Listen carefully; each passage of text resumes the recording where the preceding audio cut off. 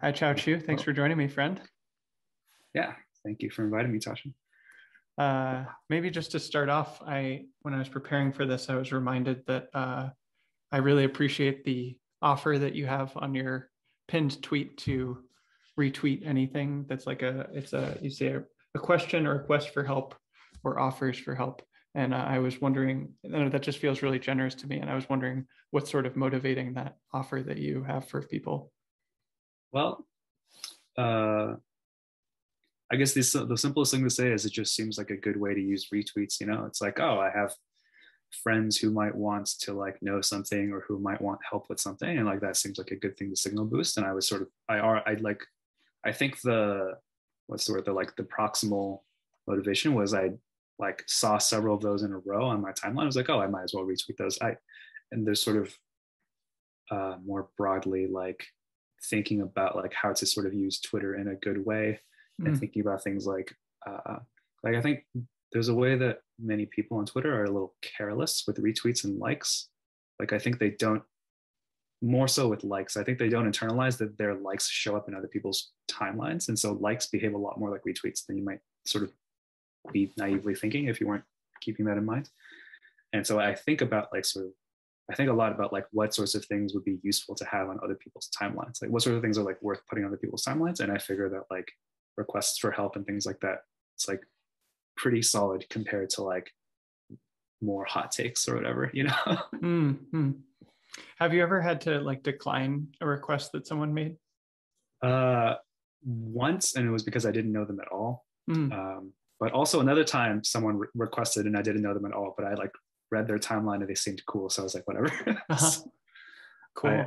I've become pretty comfortable with kind of just like winging it when that kind of thing happens and just kind of like accepting it. I used to feel much less comfortable. I used to feel very uncomfortable rejecting people for any reason whatsoever, and Mm. now uh, I've sort of been forced into a position of having to reject a bunch of people because I have my DM requests open and people repeatedly DM request me, and I have to reject like 95% of those just for volume.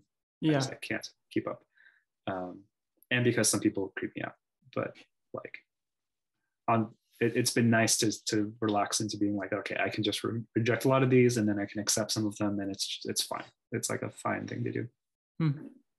Have there ever been like negative consequences of retweeting things that people have asked you to? No, no, not that I can think of. I think it's just been good. I haven't Cool. heard much follow up. I haven't heard much of like it's not common for people to be like, hey, thanks for retweeting that thing. I like someone told me a useful thing. That usually doesn't happen. It would be nice if that happens, but I assume that good things are happening. So Yeah. Yeah. Cool. Well, thank you for your generosity with that. It's always really inspired me, and I suspect I'll be considering taking up a similar policy. So, nice. uh, Yeah, I think it's yeah. fun. It's like a fun, nice thing to do. So, we had the good fortune of meeting a few years ago, and we've been in touch and been friends since then. And I have some context for you who you are, and you have a really interesting background. But I imagine some people watching this might not know about your background, and would kind of just love to hear from you about your background and life story and how you got to where Oh you are man, today in whatever detail you want to share, short, long, sure. whatever. So yeah, I guess I can try to do like a really short 1 minute ish version, and you can like double click on whatever catches your interest. Cool. So in very broad strokes, once upon a time I was like a math competition kid, and then I went to grad school in math, and I was fairly convinced that this was like the thing that I was going to do. And I was like, this was like it was like the thing that I was very visibly and obviously the best at of all things that I did. And everyone was like, oh yeah, you're like the math guy. I'm like, yeah, that's right, I'm the math guy. It was like, this is like what I'm gonna do. This is like my purpose. um, and I was good at it. I was like very good at the very least I was very good at like learning a lot of math, and then like also I was very good at explaining it. Like I participated in a lot of online forums where people asked math questions and I would answer those math questions, and that was a lot of fun for me, and I got a lot of attention that way. People were like, well, yeah, you're that guy who answers all those questions. Like that still happens periodically. People still are still like, I randomly meet people, less now, but like when there were parties and stuff, I would meet people at parties and be like, hey, I Googled a math question once and like you were the top answer. And I was like, yeah. So that was like my past life. And But that was already pretty long. Okay. Then I got involved with the rationalists. So there are these people in the Bay Area and elsewhere called the rationalists. And they're like, hey, we think it's important to think real good about how to live your life and about like what job, how to pick careers and stuff like that. And one of the many reasons we think that is because we're worried that AI is going to take over the world. It's going to be really bad. So there are a bunch of people. Some people, you may have heard a lot about them. I don't know. They like are in the news a little bit more than they used to be, but still not that much. They're like kind of the reason that Elon Musk started DeepMind, not DeepMind, OpenAI. It's like they're like involved in the story of how OpenAI came to be. So that's like a thread that I think people don't know that much about. Anyway, so that's like a whole long chapter of my life. I like hung out with them extensively. There's an organization called CFAR that does rationality workshops, and I volunteered at those workshops extensively for a period of several years. And I like learned a bunch of stuff. I met a bunch of really cool people. I was like, oh man, there's all these people who are like thinking really hard about how to like use their brains. That's crazy. Sounds great. I like my brain. I like using my brain. You know, like let's learn how to use my brain real good. So a lot of things. That's like a very long chat. I could talk for a long time about just that part. And eventually I got like very depressed. Basically, I was already kind of depressed, but I just kind of got increasingly depressed in grad school. I like was very lonely and I didn't really know how to make friends. And I was coming out of a pretty bad breakup towards the end of college that I didn't know how to deal with, and I didn't really know how to talk to anybody about, and I didn't know how to like get help with. Like I didn't know what kind of help I really needed. So I was just like really depressed all the time, and I was just like trying to not think about this breakup. And then I'm not really sure how to tell this next part of the story. Like some of the rationalists got me into like, it's sort of funny that this is how it happened, but some of the rationalists got me into like learning about my feelings. They were like, a couple of them like, oh, we're doing this cool thing where you listen to your feelings. You want to try it? And I'm like, yeah, sure, why not? I'll try it. And that turned out to be like just really life-changing. And I found out that I had a lot of feelings that I had been kind of burying inside of myself for a long time. And gradually like learned how to unbury them. And that was life-changing. I was like, oh wow, I'm like really fucked up. I'm just like really sad about a bunch of stuff. That's crazy. And that just kept doing that, and that kept feeling really good for a while. And eventually it was so good that I was like, I think the rationalists might be wrong about everything. I think I don't like the way they do things. They claim to be like, oh no, we're not like Spock, you know, we listen to our feelings, but do you really though? It's like, what if you could listen to them even more? And I just kind of like rebelled against the rationalists.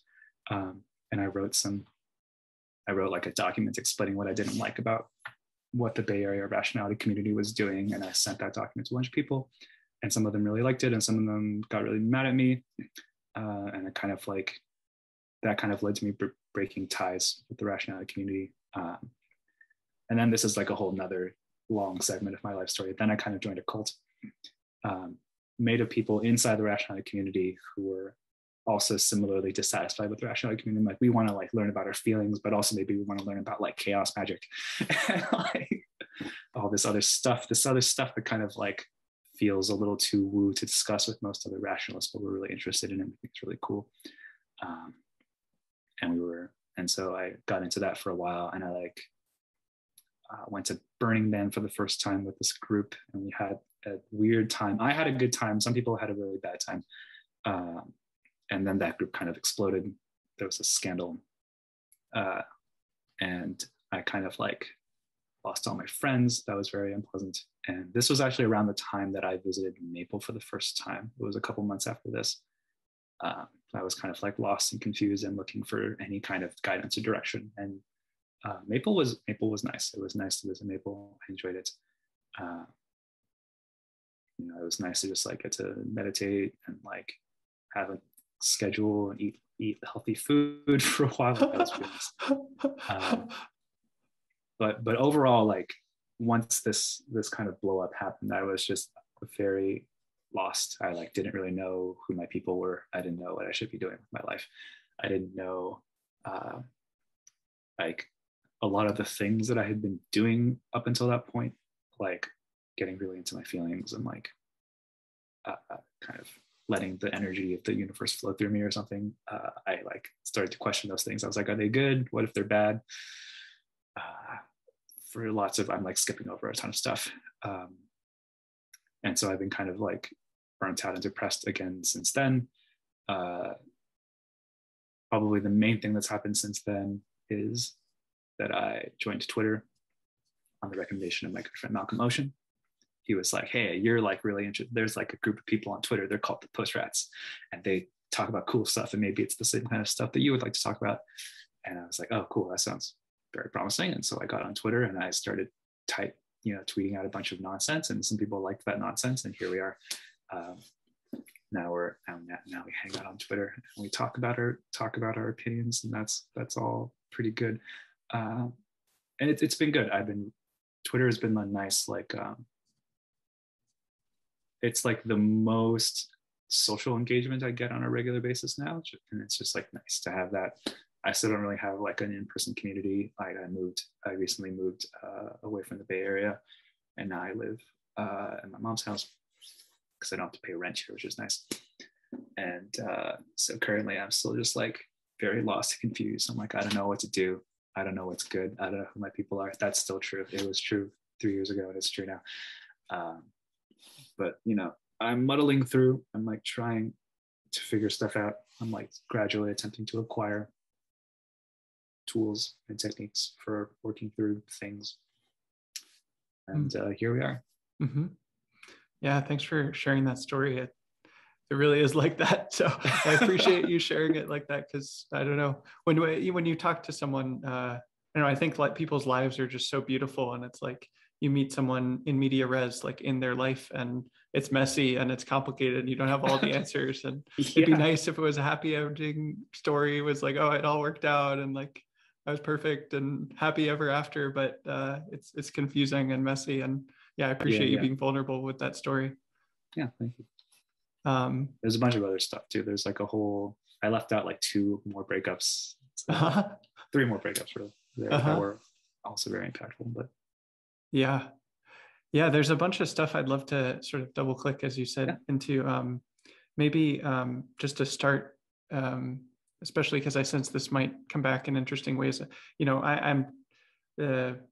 I imagine many listeners will be sort of innocent about math, and I wonder if you could just describe like what kinds of math you were doing, and what interested you in it about it, and also sort of how you hold mathematics now, which is 3 separate questions. I can take you through those if need be, but I can kind of like wind my way through them. I think the first one's kind of annoyingly hard to answer. Like I think so I'll start with the second one. I think the most honest answer I can give, or like honest but tending towards cynical answer, is that I was good at it. Like I was aware from a pretty young age that I was like somewhat better at math than the people around me, and that was like really cool. I was like, oh, that's the thing that I'm good at. So I kept doing it, like I kept being placed in like advanced math courses and stuff. And basically I just kept getting a lot of social validation for doing it. And I was like, oh, social validation, I like that. That's good. So fair, yeah. So, like a lot of it was shaped by the people around me also. Like there was a big part of it was that I had a calculus teacher in high school who kind of like recruited me. I'm honestly not really sure how to explain this. She kind of like decided that I was a person worth shaping or something, and kind of like took me under her wing and was like, we're gonna like get you all the good stuff. We're gonna like train you. You're gonna join math club, and you're gonna practice for competitions, and you're gonna do competitions, and you're gonna do well in those competitions, and then we're gonna send you to like summer programs, and you're gonna do all the summer programs, and like all of this is going to build like a really great college application for you, which all of that happened. I mean, she didn't really say that in so many words, but that was sort of her plan, and that's what happened. Like she had me do a bunch of competitions, and I did well in those competitions, and that built like a really nice college application, and I got into MIT, and it was like basically because of her. So that was like a huge part of it. But also in the meantime, I was like doing math on the side on my own. There's this forum, problemsolving.com, where people talk about like contest math, and I had a lot of fun on that forum, just being like, oh yeah, people have questions, and I can answer those questions, and then I can like, see how other people answer questions, and I can like pick up techniques from them. And this is actually when I started blogging about math in 2006 when I was 16. like they had a blogging platform and I like blogged about math on that platform. I was like, oh yeah, here's this problem. Here's like this cool way that I solved this problem. So it was just like a big thing that I was into for a long time. And I got like a lot of validation and a lot of support for being into it. And so I just like kept being into it for a while. That's sort of the more cynical answer. It's just that I was good at it and it was the social feedback, but you could also try to like, I could also try to be like, what was actually compelling about it as an activity in and of itself. And I could sort of say some lyrical, poetic things about that too. There's a like, there's something I think quite, I hesitate to say beautiful, but I don't really have a better word than beautiful about having sort of direct access to truth with a capital T. Like when you get good enough in math that you can just like figure stuff out on your own, you learn that truth exists. First of all, you learn the truth exists. Like it definitely exists. There's definitely some truth somewhere. And at the very least, it's math, if nowhere else. You can definitely figure things out that are definitely true. They're true because you just keep testing them forever and ever. They just keep being true. Other people on the other side of the planet could just keep testing the same thing forever and ever, and it'll still be true. That's like kind of great. There's this kind of universality. It's like anywhere you go, math will still be true. That's like great. There's almost nothing else you can say about this, like maybe physics. So that's like kind of awesome. That's like a kind of a relief. It's like, okay, at least this stuff is true. That's like pretty good. I don't know what the hell else is going on. Like there's this quote by John von Neumann, one of the sort of the greatest mathematicians and physicists in history.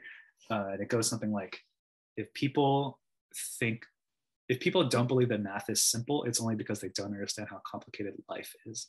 And I was really struck by that quote as a kid, and it was like one of the quotes that I had as like the tagline on my math blog, because it's like, yeah, life is very complicated. I don't understand life at all, but math, I can kind of get math sometimes, and that's like a kind of relief.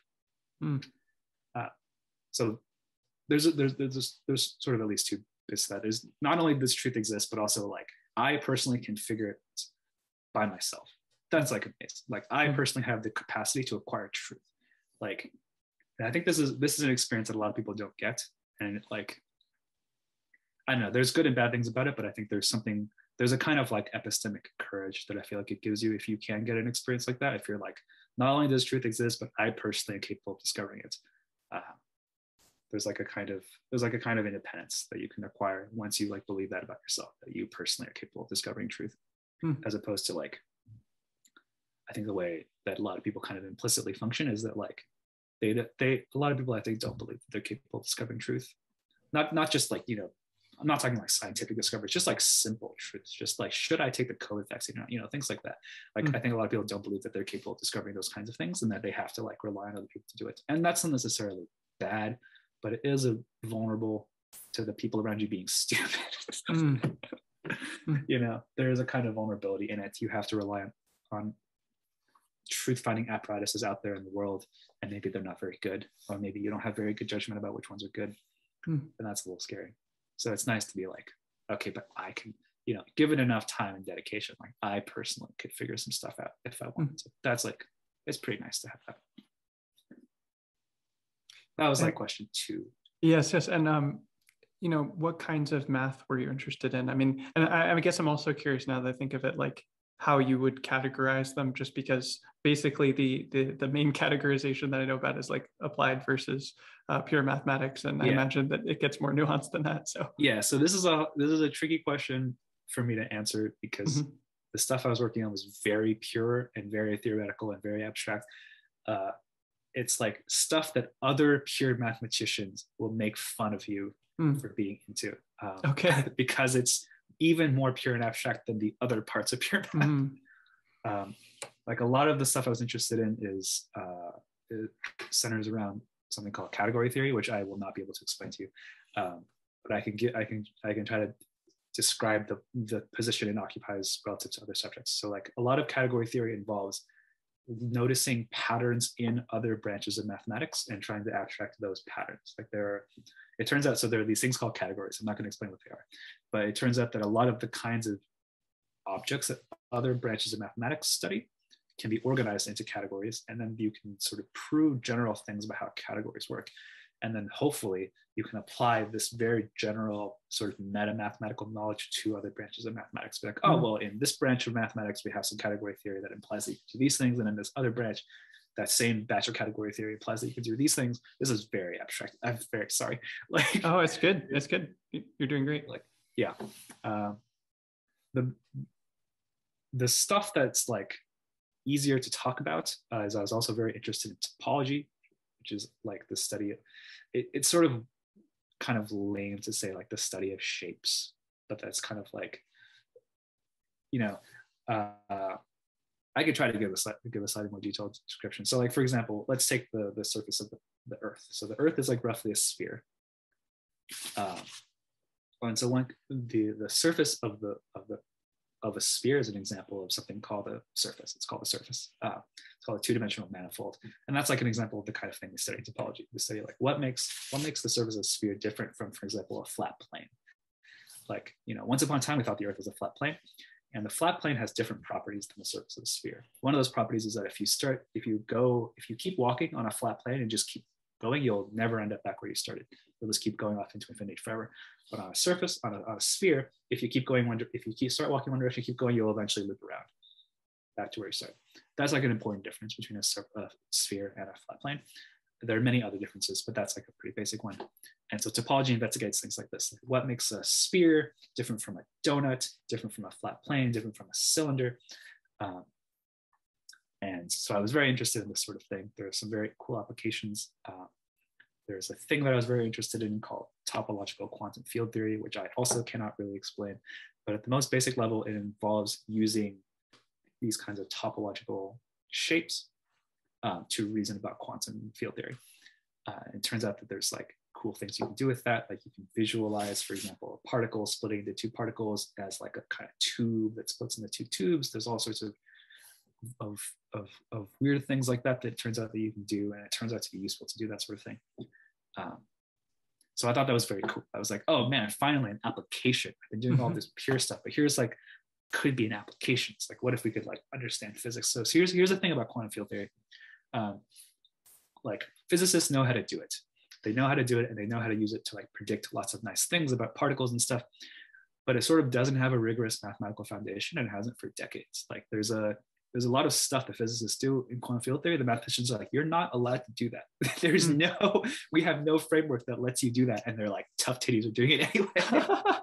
And so it's this very interesting challenge as a pure mathematician to be like, what is the mathematical foundation of quantum field theory? Because we don't really, I don't know how accurate that statement is. That might be less true now, but at least when I was looking into this. So it's like it really works, but they don't know why from a mathematical perspective. Yeah, it works, but it involves doing these kinds of things that mathematicians are like, that's illegal. You can't do that. Okay. Like doing these integrals over spaces that are like too large to integrate over. It's like, you can't. That integral doesn't make any sense. And they're like, tough titties are doing it anyway. But if it did make sense, though, here's what the answer would be. And they're like, that's stupid. It's very interesting. It's also very difficult. Like very, very smart people have worked on this for a very long time and we still don't really have an answer. So, but I was like arrogant enough to believe that like, oh, maybe there's like something that I can say about this problem. Wouldn't that be cool? That would be like pretty exciting. Although despite feeling that way, I never really bothered to like settle down and actually learn quantum field theory. Like I acquired a bunch of textbooks electronically, but I never actually read them. I was often in the habit of like hoarding books in this way. I was like, oh yeah, maybe I'll read that book someday, and then I'll never read that book ever. It is like that. Yeah. I mean, it's hard when I was, again, very depressed in grad school, and so eventually it became like very hard to be motivated to do anything. So it's just like, well, what's the point? So that was difficult. But there was a period when I was very excited about this stuff. I was like, oh yeah, we're gonna fucking learn how physics actually works. That's great. That's fucking awesome. And how do you hold mathematics now?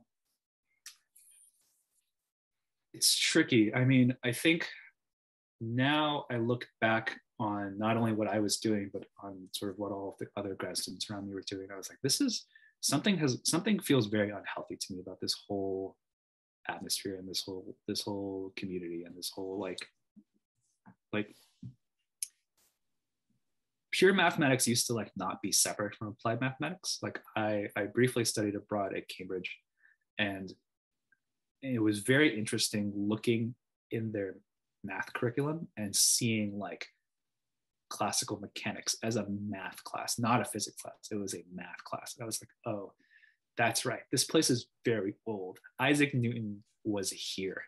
Like, Isaac Newton worked here at a time when people did not really distinguish between pure and applied math. And in fact, didn't really distinguish between math and physics. It was all just like stuff that they were, you know, formulas and equations, and they just figured stuff out about the world. Like, there's a, I've always struggled to communicate this, but I've like attempted to tweet about this for a while. There's this like Euler, also one of the greatest mathematicians of all time, like wrote a paper about how to position masts on ships for sort of maximum efficiency or something. Like, mathematicians used to be interested in the world. Like, they used to consider their job to be to like find out stuff about the world.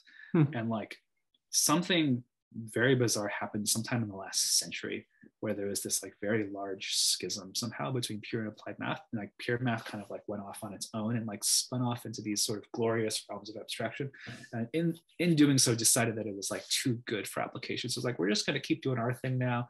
We don't need to really worry about applications. Someone else is going to find applications for us later. Meanwhile, we're just going to like spin off into our realms of theory. And there's something that feels very ungrounded right now. There's a way that like a lot of pure math strikes me, like the feeling I get when I do a lot of it feels almost identical to the feeling I get when I play a puzzle video game like Portal or something. Like, it's just a big puzzle. It's like a really hard, really complicated puzzle that you have to like have a lot of training to understand. And so you can feel really good about yourself when you solve the puzzle. You're like, oh, yeah, I solved this really hard puzzle. But it's like, it's not that different from speedrunning. You know? It's like very similar as an activity, except that it's maybe a little bit more high status. But it didn't feel like connected to the world anymore. Even when I was working on stuff that was nominally like, oh, this is sort of has something to do with physics, it mostly didn't. It was mostly just like these puzzles for puzzle's sake. And like, people will devote entire careers to like solving these very, you know, these very, very specific abstract puzzles in these like very isolated field, not very isolated, but like these are kind of isolated fields of study. And you just look at that and you're like, what's the point? Like, why did you do this? Like, why did you do this other than like, this is what you know how to do, and like, you need to keep your job or whatever. It's just like, it all seemed like I had a kind of like quarter life crisis in grad school as I was thinking about things. Like, it was just like, why am I doing this? Like the specific subject I was working on was like so abstract that I was pretty sure there were less than 4 people on the entire planet who would be prepared to understand the thing I was trying to do if I did it. I didn't do it. I made very little progress on that project. But even if I had done it, like, just so the audience, the potential audience for that paper was so tiny. It was like my advisor, one guy at Harvard, maybe another guy at Harvard, like, and like no one else was really gonna be prepared to understand it, and it just seemed really pointless to me. I was like, why are we doing this? Like, there's something that feels, I mean, this part of this is not exactly new. People have this concept of like publish and perish in academia and have had for a while. But I really think there's something like really fucky that happens when you like get a bunch of like, where you force academics to publish things in order to keep their jobs. Like, obviously the quality is going to drop dramatically because people are going to publish things for the sake of publishing things and not because they actually have anything to say. Like, I think similarly, something kind of funky happens to art when you decide, then you have to like make art in order to keep your job, which again, then you start making art in order to pay the bills and not because you have anything to say. And that just doesn't, I am increasingly skeptical of that sort of thing. So like, my sort of spicy hot take about pure math. And part of the issue is that very few people are in a position to make this criticism because most of them don't have enough context to understand what kinds of things pure mathematicians do. Like, the vast majority of people will just be like, oh, they're doing something I can't hope to understand. I guess it's good. People think it's good. I guess it's good. And I'm like, nope, I've been there. I'm here to tell you it's not good. It sucks. It's really bad. And there are people who are going to listen to me say that. Other mathematicians are going to listen to me say this, and they're going to get defensive. This has already happened. They're going to get defensive, and they're going to be like, well, this is just sour grapes or whatever. It's just because you couldn't hack it. It's like, no, it's not like that. I promise you, it's not like that. It's just actually nonsense. Like, it's really bad. I think it's really bad. Yeah. And so I personally like have not found that my math background is very relevant to any of the things I want to do now. Like, I want to work with people. You know, I want to like help people with their problems. And math is just not, almost not ever relevant to that, except some people have math trauma. And I've actually been working with a couple people about that. And that's been cool because it's like, oh, I could finally actually put my background to some, because some other people are like, yeah, I would love to be able to like read an equation without, you know, breaking out into hives or whatever. That's not an example, but it's like the kind of thing like, oh, I have all these feelings about math for reasons, and it'd be cool if I could work through them with someone who knew math. Like, yeah, I can do that. So that's like, that part's kind of cool. It's kind of cool that I can do that. It's sort of a unique intersection of like two of my specialties. Yes. That's really about it though. Like I briefly got interested in crypto a while ago, and it was kind of nice to like learn how the blockchain works and stuff like that. But even I don't really even apply any of that. That's not really even an application. Yeah. I can imagine that that's part of what drew you to the rationality community originally, was sort of a different perspective on things. But I would love to hear from you just, yeah, like what drew you to the rationality community and those materials and things like that. Yeah, so it started when I was a senior in college. Things were going very well. It was like it was a very successful year. I had just gotten into grad school. I was dating a very lovely girl. And I was like, generally, I felt like I was on top of the world. I got an NSF fellowship. And I was like, wow, I'm really kicking ass at life right now. This is like pretty great. Nice. And in the midst of that, a couple of things happened. I'm trying to remember. I don't remember exactly the order that these things happened, but I was on TV Tropes one day, and I was looking at the TV Tropes has fanfic recommendation pages. And I was looking at the fanfic recommendation page for Harry Potter. And I found Harry Potter and the Methods of Rationality, which is a fanfic that's written as like a rationality recruitment tool by Qiaochu Yuan. And I read it and I was hooked. I was like, wow, this is such a fucking good piece of fanfic. Holy shit, what the fuck? This is amazing. There are like so many interesting ideas and, you know, just ridiculous things that happen. It's just like really funny. And I was like, this is great. Like, who wrote this? And then, you know, I clicked and it was like Less Wrong or whatever. Oh, what's that? And then I clicked on that and that took me to the lesswrong.com, which is the website where the rationalists hang out on the internet and talk about rationality stuff. And Qiaochu Yuan written this whole long series of posts there called The Sequences. I was like, oh, you should read The Sequences. Oh, what's that? So I read that. That was like very, very mind-blowing. There's like a lot of stuff in there that, you know, as a young, impressionable 21-year-old with a penchant for mathematics was like very appealing to me. He laid out this whole picture. First of all, he laid out this whole picture of like this like cognitive biases stuff, you know, like I went on Wikipedia and I read a list of cognitive biases and I was like kind of horrified, honestly. I had at that point been very used to relying on my mind functioning perfectly. You know, I was like very reliant on this thing. This is like everything good in my life happened because of my brain, you know? And so I was very, very, very reliant and dependent on it. And to just have someone else suggest to me, like, there are ways in which your mind can be systematically wrong about stuff. And I was like, that's fucked up. That's not okay. I need to fix that. Like, yeah, that's a big deal. That's like really important. So that was kind of the hook. It was like, Qiaochu Yuan told me about cognitive biases. And I was like, this is fucked up, man. What do I do about this? And he's like, well, here's sort of the rest of my writing about what you do about that. You like learn about Bayesian probability and you like get good at countering confirmation bias and things like that. And I was like, wow, this is like a really compelling program for how to like be better at thinking. And also there are a lot of interesting things to think about. You know, he also was like, by the way, artificial intelligence is really bad. And also when I try to talk to other people about it, their responses are insane. Like, people are insane. They give objections to things that are not their real objections. They're just like random crap that they thought up so they can shut me up, and it sucks. And I'm like, wow, that does suck. That's terrible. Like it was, as a person who was very frequently like, in some sense, smarter than the people around me, and could like, I was very used to the idea that I could know things that the people around me didn't know. And so, you know, Eliezer's pitch was like, did you know that most people are just fucking crazy and you just can't explain anything to them? They're just like, they just are, certain ideas will just cause them to shut down and they just like won't listen to you. I'm like, that's fucked up and I believe you. Like, extremely believable to me that that's the way the world works. You know, it was a very compelling worldview for me at the time. And in some ways it still is.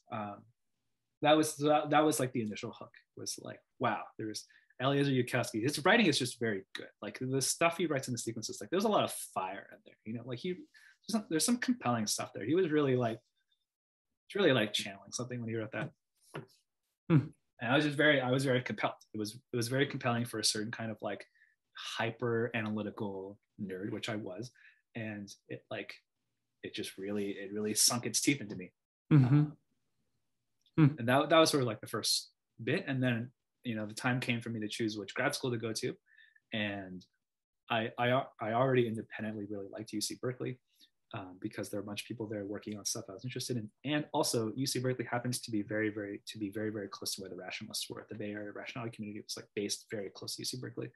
And so there's this kind of bonus. It was like, oh, if I go to UC Berkeley, I'll get to hang out with the rationalists. That's like a cool bonus. So I did that. And then I made contact with some of the rationalists. They actually ran an event at UC Berkeley. It was like an introduction to the rationality community for anyone who was interested. And I met Anna Salmon, who was the director of CFAR at the time and for quite a while afterwards, the organization that runs the rationality workshops. And we chatted a little bit and she was like, oh yeah, you seem cool. We should stay in touch. And I was like, cool. And then she invited me to a workshop for the rationality workshops. And I went to that workshop and that workshop was very life-changing. Like, it was just some of the most interesting stuff I'd ever seen in my life. Like, there are all these people who are like, the kinds of questions they were thinking about were so revolutionary to me at the time. Just like, how do we like make better use of our minds to like think about important stuff? Like, even just the basic idea is like, what if you used your brain to think about your life instead of about math? I was like, wow, really? Like that was legitimately a new idea to me. I had not really, I had sort of conceived of myself as a person who used my brain to think about math. I was like, yeah, that's what this is for. This is for math. That's what this is for. And then the rationalists were like, what if it was for other stuff? And I was like, oh, it could be for other stuff. Like that alone was already a big upgrade. And then, a lot of specific ideas. People were like, oh, here are these like rationality techniques. You can like try out these exercises on paper and maybe they'll like help you figure out how to live your life better. It's like, whoa, living my life better. That sounds great. So that was kind of the second half of the hook. And at that point I really liked these people. I like really wanted to stay involved. I was physically nearby so I could like hang out and I could volunteer at workshops, which I did a lot. And it was really fun. There were like, every time I got to meet a bunch of really interesting people, I got to talk to them about a bunch of really interesting things. The conversations I was having at these workshops were like by far the most interesting conversations I've ever had in my entire life. There were just so many, like, this is where I learned about like paleo and keto. This is the first time a person told me I should work out. There's like, yeah, working out is like a cool, rational thing to do. I was like, whoa, really? That's amazing. Really? What? Like, I guess I could try that. It's like really, yeah, it's really good for you. In fact, it's good for your cognition. It's like, whoa, that's great. Like just all this stuff, like a lot of like, I guess you could say like kind of Silicon Valley tech memes now, but they were very new ideas to me at the time.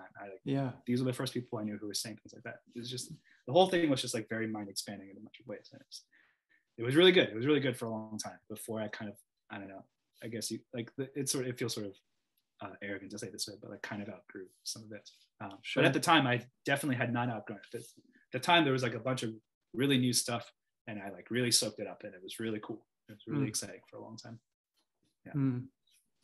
Yeah, it's such a theme in life. I don't know, that like something is really good for you for a while, and then it changes, and you outgrow it and move on to the next thing. So you talked about this earlier, but you said you talked a lot about like feeling your feelings, and you thought that was something that the rationalists didn't do very well, even if they sort of gave nominal lip service to that. What sort of made that transition happen for you, such that you did outgrow the rationality community and the methods they're using and so on? Yes, so that's a long story. I can try to, let me see how, so I can again try to like give a short digest that you can double click on stuff. So the first bit was at some point I was invited to an alumni workshop. They're like, oh, we're going to take a bunch of, Anna was like, we're going to take some people who went to our normal rationality workshop, and we're going to give them like advanced content that's sort of more experimental on our end. And I was like, oh yeah, that sounds great. And one of the things we did at that workshop was something called Genlin focusing, which would go on to be like a very foundational practice for me.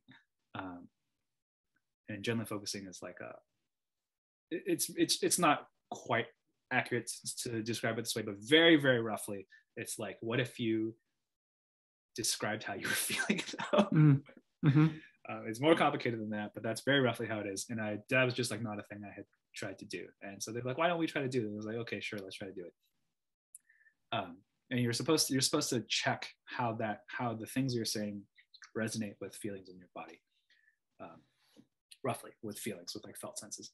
And so I tried that, and when I tried that, I became aware that there was this like lump in my chest. This like, I didn't really know how to describe it. It was like a sticky, dark lump of some kind in my chest and kind of in my throat too, I think, but definitely in my chest.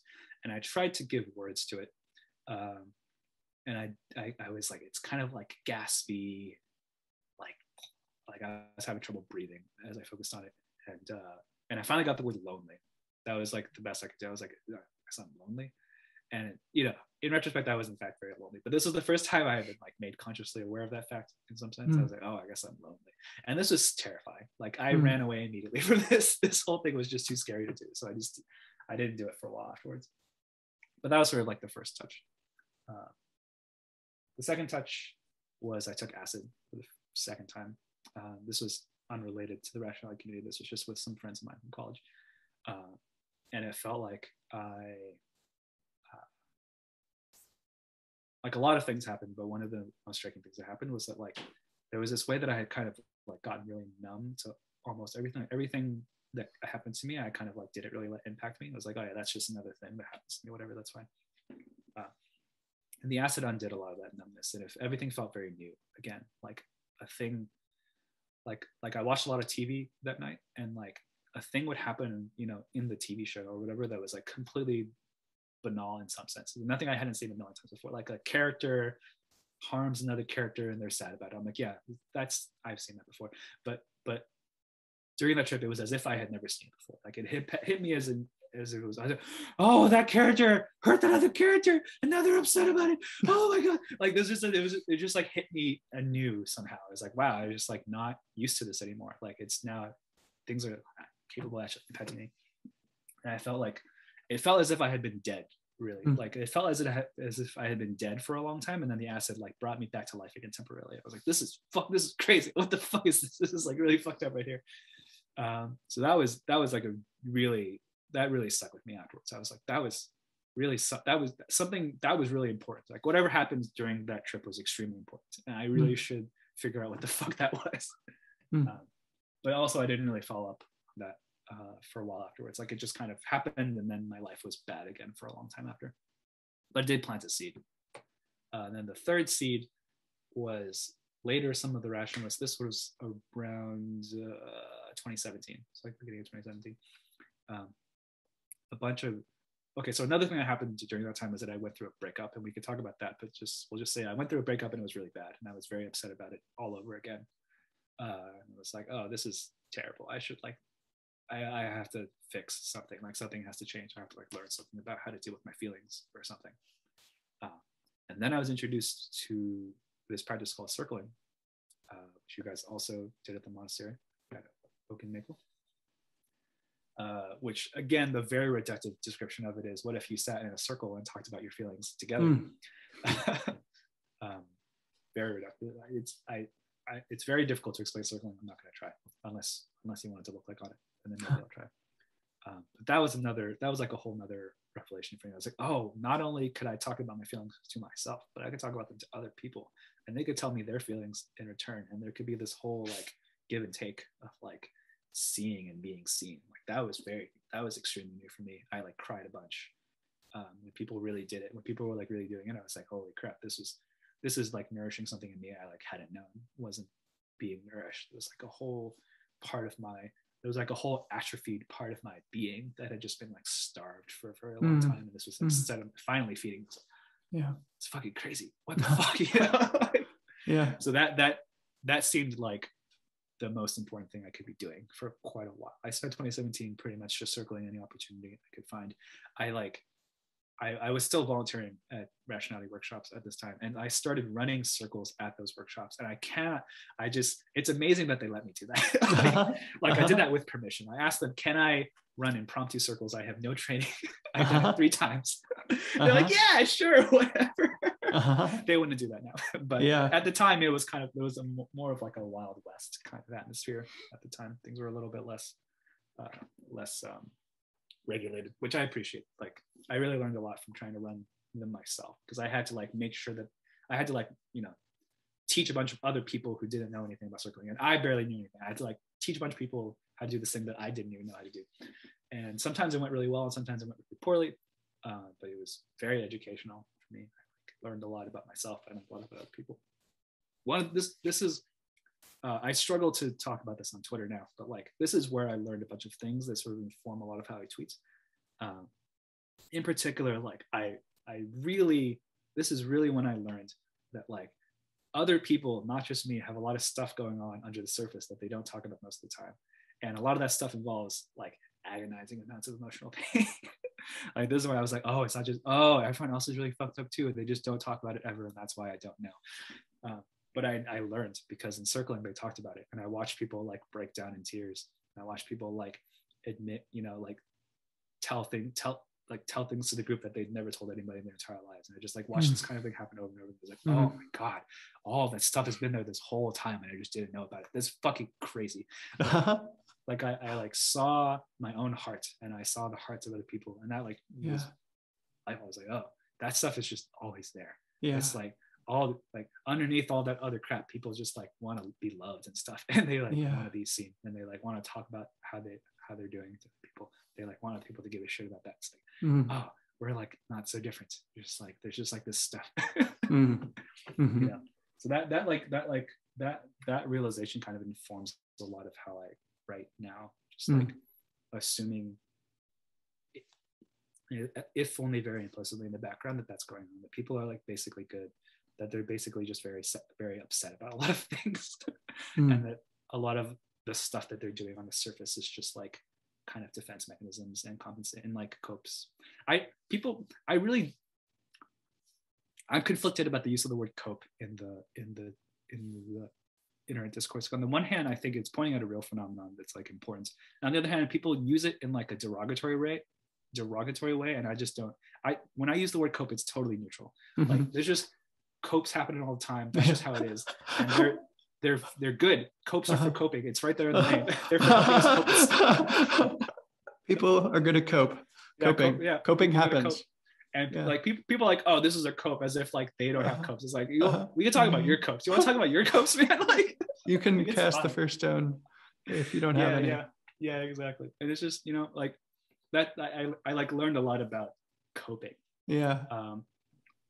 And I acquired a lot of like compassion for coping. I was like, oh yeah, I do that too all the time. That's fine. That's like sometimes you just got to deal with sometimes that's the best option you have for dealing with your feelings. Like, there it is. But like I guess that's when I understood that it was possible to like reach other people's hearts. And I think like there are people. You can kind of tell on Twitter when a person doesn't believe this, when they just like kind of believe that the world is full of like bastards, and that you just have to kind of like look out for yourself.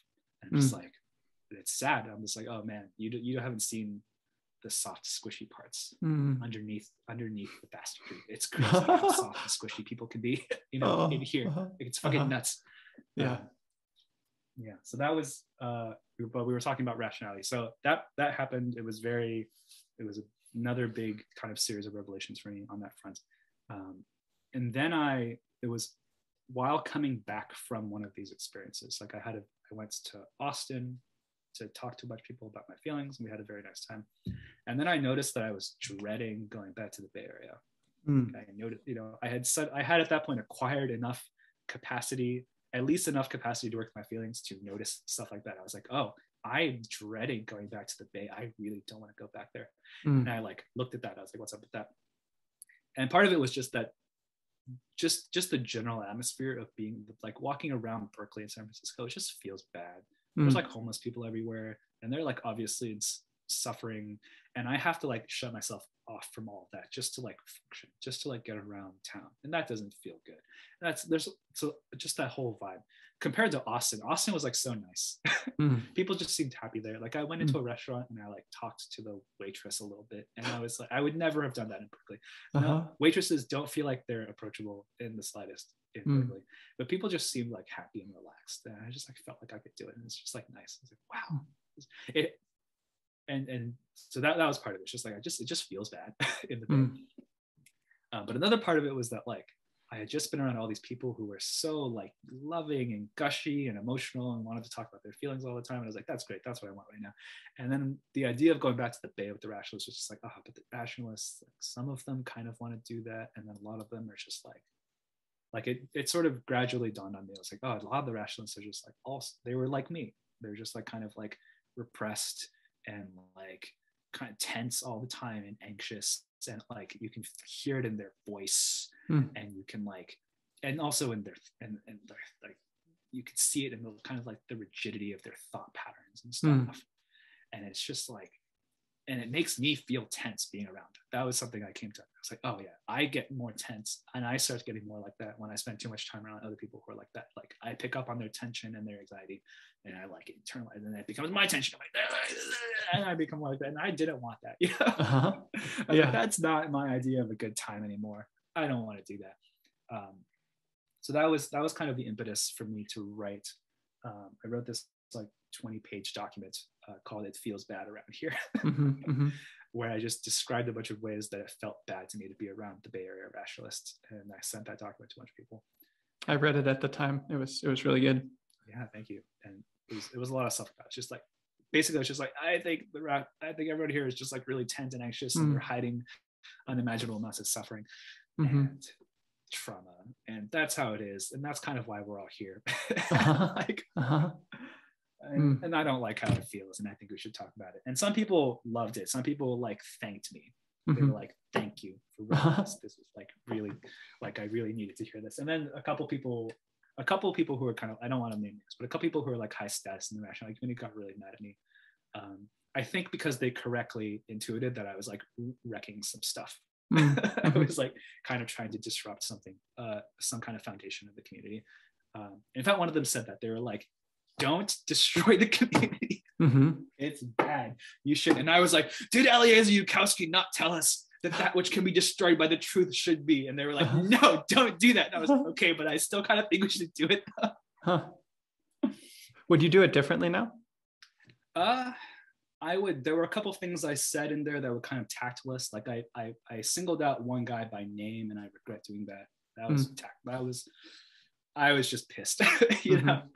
And there was a discussion in the comments. This once upon a time, this was a Google Doc, and there was like I sent it to like maybe 60 people or something. I was a little bit manic. I'm like okay with that. That part is fine. But like it started this very long discussion. I disabled editing, but I turned on commenting. So there was this like very large discussion happening in the comments, like dozens of people in the comments. And there was like a kind of flame war, and I kind of like yelled at this one guy, and I regret that. Like that was unnecessary. It didn't help anything. I was again just very angry. But I realized, you know, I as I kept doing that, I was like, oh, he can't listen to me when I'm like this, at the very least. So this is just not productive at all. And so I guess I'm going to stop. And so I think now I would hopefully have just skipped that bit. But at the time, I was like very new to the whole to being angry at all. At the time, I was like an exciting exercise. I was like, who knows what's going to happen? Maybe it'll be really good. Maybe if I'm really angry at this guy, something will happen that's good. And it turned out that wasn't true. But you know, it was like I didn't know that at the time. I really genuinely didn't know that.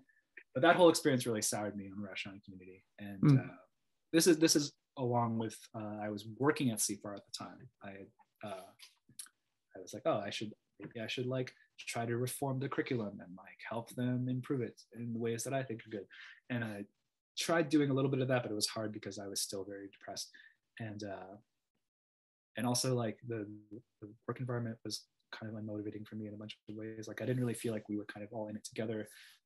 I was kind of like the only person on the research team, and everyone else had a bunch of other responsibilities. So there wasn't really anyone I could like really talk to a lot about stuff I was thinking about. There's a bunch of stuff like that. and also I got into a conflict with my boss, which I don't really know how to talk about, but like it was kind of related to all this other stuff. Like there was some emotional dynamics around CFAR that I was kind of uncomfortable with, and I tried talking about them, and it was just very difficult to talk about them. At some point, I just kind of gave up. I was like, okay, I'm just gonna leave. I don't think I can improve the situation on my own. And like it kind of it seems to me generally that there were ways in which a bunch of really important people in the community were kind of like really rigid and like kind of stuck in a certain way, and they like weren't willing to do the kinds of things that would have like gotten them kind of more open and free flowing. Like there were ways in which I felt like a lot of what was running the community was a kind of like all encompassing fear and terror of the worst case scenario. It's like, oh, what happens if they are, it's really bad. In fact, it's so bad that we should like devote our lives to something, and we should like everything else is just less important than this. Like, I told them, I gave like a little speech when I left. And the gist of that speech was like, I don't think you can save the world from a place of fear. I think you have to save the world from a place of love, or it's just not going to work. And I still believe that. It was very, what's the word? I don't know. It's a kind of very twee or something. But I do still believe. I don't know. Twee things can be true. Twee things can be true. Yeah. I mean, I'm doubling down on the twee because they're true sometimes. You know. Yeah. So I mean, there's nuance and exceptions and whatnot to everything, but it seems true to me. Yeah, I do still believe that. Fear makes everything rigid and like collapses awareness. You know, it's like hard to be creative. It's hard to think of alternatives. It's hard to like change your mind. It's hard to like be open to new evidence when you're kind of being run by fear in that way. Yeah.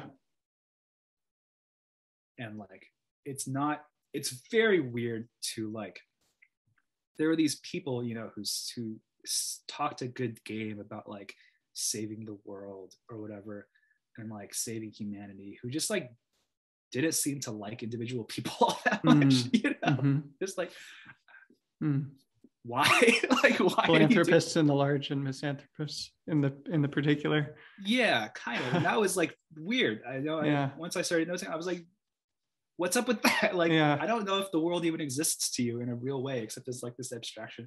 Like, what's up with that, man? That seems a little whack. Something seems a little off about that. Yeah, I mean, I could keep going, but those sort of like the major points. Yeah, that makes sense. You talked about the sort of one of the next chapters after that was sort of getting involved in this cult, and you know, I can imagine that's a really sensitive topic, and you should feel free to say whatever you like. But sort of a similar question as the last one, to the extent that you're willing to share, like what would you go back and tell yourself, or how would you approach that situation now, knowing what you know now? Yeah, that's tricky. I actually don't know what I would have done differently. Like, you know, I was. This was around the time. The timelines are. I don't want to be too precise about the timelines. Sure. It's be annoying. But this was that the cult thing was kind of happening around the same time.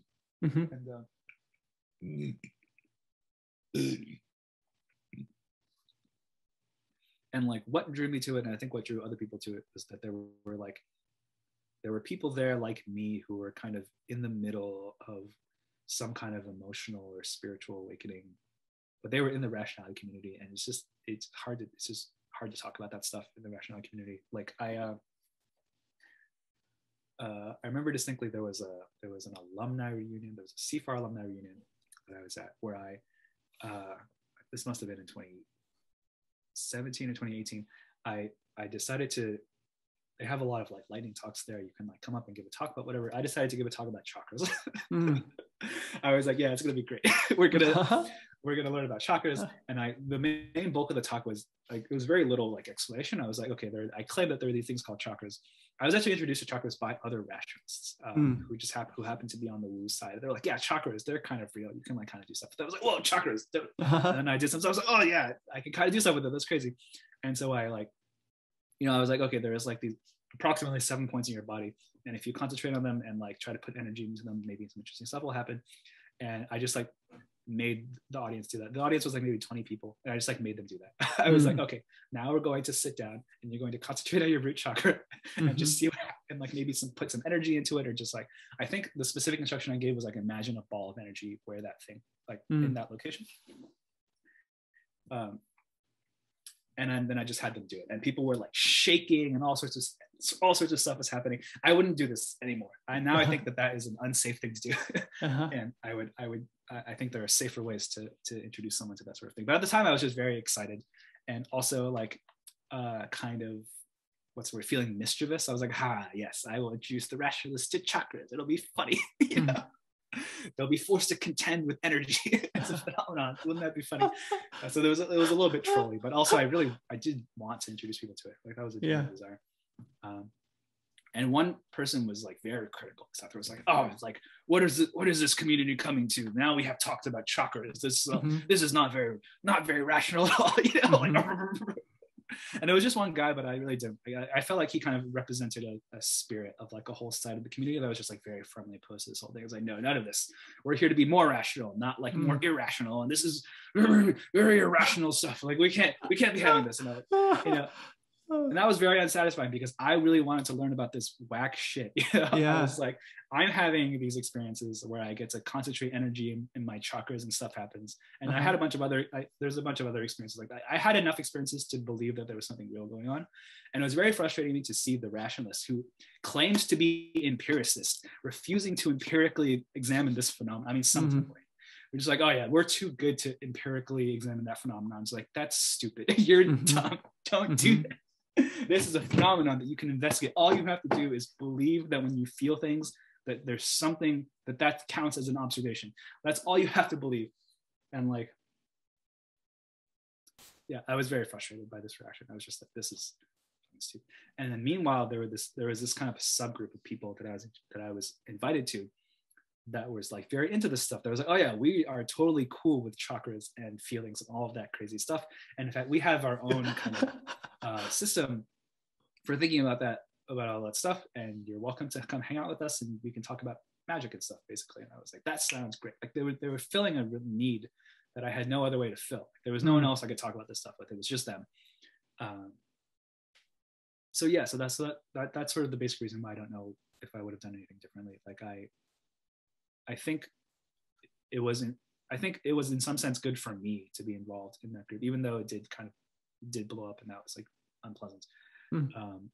But I do think I actually got a lot of stuff out of it, and I like, hopefully, you know, in my interactions with people other than the cult leader, I think good things happened. And and I had like adventures. You know, I went to Burning Man and I had an adventure at Burning Man that was like very nice. So it's like there's a lot of like good stuff intertwined with the bad stuff, and it's like hard for me to know what to do with that. Like I don't know what I would tell myself to do differently if I could go back. Like there's like a couple things that's just like, there's like things I could have done to be kinder. There's things I could have done to like enable the cult leader less and try to like maybe like empower everyone else more. There's things like that I could have done, sort of like minor adjustments, but like I think I overall don't actually regret getting involved. I think it was good. It was very exciting. Yeah. It was a very dramatic period in my life. Sure. Yeah, part of the reason to ask is just because I know cults are a recurring phenomena, and people have been and will be in cults, and I imagine it's sort of, you know, about your own experience, of course, but like if there's advice you'd pass on to someone that found themselves enmeshed in some kind of cult situation, what you would say to such a person? So there's this like, this is partly addressing that question and partly addressing the question of like sort of addressed to a broader population of like, what's the deal with all this stuff, and like what should I do if like one of my friends is in some kind of culty situation. I think there's a pretty tight analogy between like abusive cults and abusive relationships. I think they're quite similar, and they run on quite similar dynamics in many ways. And one of the things people say about abusive relationships is that if you like, how do I phrase this? If you make someone feel like an idiot for being in an abusive relationship, they're not going to talk to you about it. Like if the story you have about how abusive relationships work is like, obviously you should leave, and like if you don't leave, then you're dumb, then like they're not going to talk to you about it. And I think like similarly with cults, like I think people have this impression that people have to be kind of tricked into joining cults, or that like cults, like you can only get tricked into joining cults if you're like dumb in some way, and that's not really how it is. Like if you look at there's statistics available for what kinds of people join cults, and they're often like very educated, intelligent people. The thing that I would say, this sort of short thing that I would say about like why people, and for that matter why people stay in abusive relationships, is like there's something important that they're getting there that they're not getting anywhere else. That's it. That was certainly true in my situation. I have since read a lot about cults. Not a lot. I've read a little bit about cults, and that's true in other cult situations as well. There's like something they're getting from this place that they're not getting anywhere else, and that's why they're staying. And like that I think is a very general principle of how to understand other people. Just like if you see someone else doing something really weird, just assume that they're getting something out of it. You kind of wonder what that is, and that's as true here. Like there are like ways in which I was listened to by those people that I wasn't being listened to by anyone else, and that was like very valuable to me, and I really wanted and needed that. And so I think if you think there's something very harmful about a situation like that you or a person that you know is in, I think this is again addressing the like, what if my friend is in a situation like this? If a person you know is in a situation like this, probably the best thing you can do for them is demonstrate genuine willingness to actually listen to what's actually going on for them. In particular, to listen to like the things that they feel like they can't talk about with anybody except those people, except that abusive partner or with that cult or whatever. Like demonstrate genuine willingness to listen to whatever that stuff is. And that stuff may be very weird. That stuff may be much weirder than you're prepared to deal with. Like people might talk about like, you know, their energy experiences. They might talk about hallucinations. They might talk about like feeling like they've been literally possessed by demons or some shit. And you just like, if you really want to help them, you have to learn how to be okay with that. You have to be like, you have to like be willing to not dismiss that out of hand. But there's a lot of weird shit that can happen, and there's a lot of theories you could have about what kind of thing that weird shit is. But as long I think it's okay to be agnostic about whether any of that stuff is real, as long as you just demonstrate genuine willingness to listen to someone talk about it and not think that they're crazy. You know, that's like really great. I think if you got that, then people can actually talk to you. And then for the person who's actually in that situation, it's like, oh, what if I'm in some kind of culty situation? What if I'm in some this is maybe less true of abusive relationships, but like but for the culty situations, like I guess to those people, like I would say that the real answer is I would say they should read Mark Littman's protocol doc. It's really good. It has a whole section.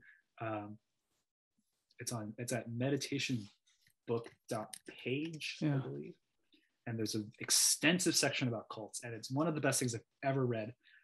It includes like Mark makes space for sort of maximum weirdness, just like really, really weird stuff that other people don't talk about, that people like don't know how to talk about. It's like outside of Western scientific materialism, or whatever. He just talks about all of it. It's great. And one of the things I think this is the thing that he says there, which I really liked, was like one of the things that keeps people stuck in these situations is the feeling like that the cult or the cult leader is like their only source of like real knowledge. There's like maybe they're the only person who's really willing to talk about like esoteric spiritual stuff. And you're like, oh man, these are the only people who talk about this stuff. This is like the only place where I can get this kind of like knowledge that I desperately need for my life. And I think it's important to know that it's not true, that there are many spiritual teachers, there are many spiritual traditions, there are many spiritual weirdos out there who can talk about this stuff and who have good things to say about it. There are like many sources of wisdom. You really do not have to all get it from one person or one group, especially if that person or group is really hurting you a lot in the meantime. You actually can get the good stuff about the bad stuff. It actually is possible. I think that's like I didn't really know that. at the time, or I wouldn't have believed it. I've been like, well, maybe they are, but they wouldn't talk to me. Like they're not accessible to me. They're like somewhere else. That's not where I am. Twitter has actually been really cool for this. I really appreciate how willing people are to be like esoteric on Twitter and just like talk about crazy spiritual stuff. Like that's been really great to me as a counter to this. Like, oh yeah, I'm like not alone. There's like all these other weirdos on Twitter who talk about this stuff. That's great. Like that's been genuinely very helpful. Yeah. Totally. Yeah, you said that like one of the things that drew you to this cult was like that they were willing to talk about stuff that was outside of the scientific materialist worldview that a lot of the rationalists were in. And we talked about this last time we met up, but we had a long talk about like whether materialism was a valid philosophy or not. And I think you were maintaining that there was like a way to hold some things about materialism that was like more encompassing of certain phenomena in these things. But in any case, I'd be curious to hear like how you view those kinds of questions now with like materialism and all of these weird phenomena that people can report and how you think about that now. So maybe I'll start by describing some weird things that I've experienced or that like are like secondhand but not third hand, like that a person I know has experienced. So I know at least one person who reports having like kind of prophetic dreams, like they dream about a thing and then it happens, and people and the skeptics will be like, well, that was just a coincidence or whatever. And I like don't think that anymore. I think there's something kind of real about that. One of the things that happened to me at Burning Man was that another person in my camp took a mix of psychedelics and prescription medicine that was probably not a good idea to take. But the effect it had on him was extremely interesting. He sort of lost a bunch of his ability to sensory gate. Like he couldn't stop himself from being aware of like a bunch of things that he was experiencing that ordinarily he would have filtered out. And it was very unpleasant for him. Like we had to be very quiet and like move carefully the entire rest of the night because anything else was kind of excruciating for him. Like if someone was talking with consonants that were too harsh 10 feet away from him, that was intolerable. Like he couldn't handle that. And so we all had to learn how to talk very softly, not just quietly, but like soft consonants. And he had to have a person holding his hand, and the person holding his hand had to have very, very firm, had to have like very stable posture. And if that person was sitting in a way that like put too much pressure on a part of their hip, like he could tell. He claimed to be able to tell through the hand, and he had to be like, could you please like shift your hip a little bit to the side so that it's like a little more stable. Like I had no reason to disbelieve him. He was like suffering. This wasn't like him showing off. This was him suffering. He was like, please do that so that I hurt less. I had like no reason to believe that he was making that up. And I was just like, I just think this is really possible. Like, I think there's all this sensory information that you're getting as a human being all the time, and almost all of it is being filtered out so that you don't have to deal with it consciously, because most of the time you don't have to deal with it consciously. But it seems apparently that it is sometimes possible for a person to consciously get access to all that stuff. That's wild. That's like pretty crazy, but it's perfectly materialistic. Like all you have to do is posit that sometimes it's possible to sensory gate less. And that seems totally plausible to me. I was like, okay, I believe that people can have like such high like sensory our connection's a little unstable now, I guess. Did you catch all of that? Yep, I did. Yep. Okay, cool. So that was like a bit of an eye-opening experience. I was like, oh, people can be very sensitive. They can like have access to just a bunch of their senses.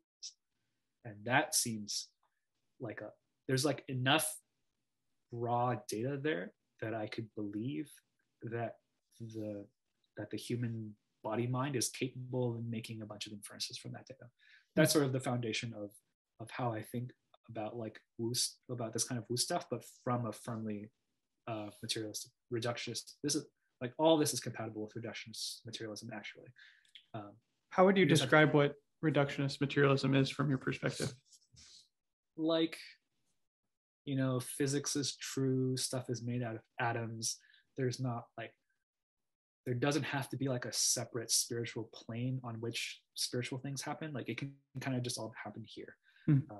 It can kind of all happen through electromagnetism and stuff. Like it can really just be photons that are like, and sound waves. Like light and sound could potentially account for everything. All you have to do is posit that the body mind takes in a shit ton of data, which is definitely true, and that the body mind is capable of making occasionally very unusual inferences from that data, which I think is very possible. What would the alternative be, like, if you rejected materialism? What is it that you're preserving by having this sort of broader materialism that encompasses these phenomena? So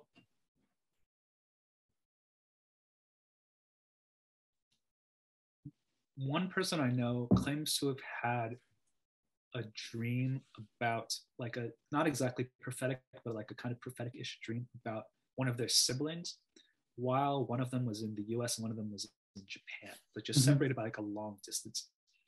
And one of the things that I don't know how to explain is, that I less know how to explain, is that kind of like things where people are just separated by very long distances. Like things like, I don't know,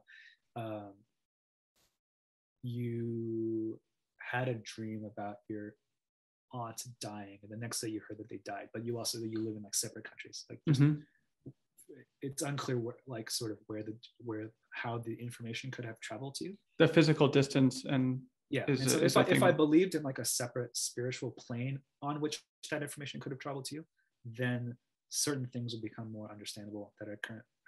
I do actually think I currently actually believe it's possible for the information to travel that distance physically. And the reason I believe that is because the internet exists. Like I think you might be able to pick up very subtle cues from things like that. But that's a very wild speculation. But it's strained. It's definitely like a strained explanation, and it would be a simpler explanation if I believed there was like a non-physical plane on which that kind of stuff could happen. I see. Yeah, I think it's really interesting to hear you talk about this, because it's in some ways not so far from my conclusions, but I think like something like you're upholding or striving for certain values that I might not like work so hard to preserve or something, but it's not that far from where I'm at either. I should say part of it is just that I've noticed about myself that like some parts of me seem to believe like scientific materialism very deeply, actually. And I think for bad reasons. I think literally just because I read a bunch of astronomy books when I was a kid. And so like I could imagine that softening in the future, but for now some parts of me believe scientific materialism very strongly. Unfortunately, I still believe that like spiritual phenomena can be accommodated in that framework. I currently still believe that. So everything's sort of in like a not a stalemate. Is it like they're like at peace for now. Would it be fair to summarize your perspective as follows? Something like math and science have strong explanatory power, and also you've had strange phenomena happen to you, and you've heard other people report things that seem strange, and you're inclined to believe them typically. And how all those things fit together is not completely clear to you at this time, but like you want to uphold the value of math and science as explaining phenomena, and also without like disbelieving your own experience or other people's experiences. Okay, cool. Yeah, I think I'm like very much on the same page. I wouldn't be trying to I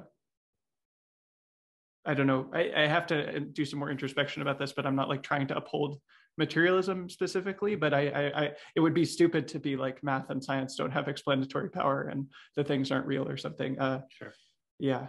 So anyway, it's interesting to hear where you're coming from and see. I think we were on a similar page a couple of years ago too, but it's just nice to see that pretty much on a similar page. Yeah. So is there anything more you want to say about that?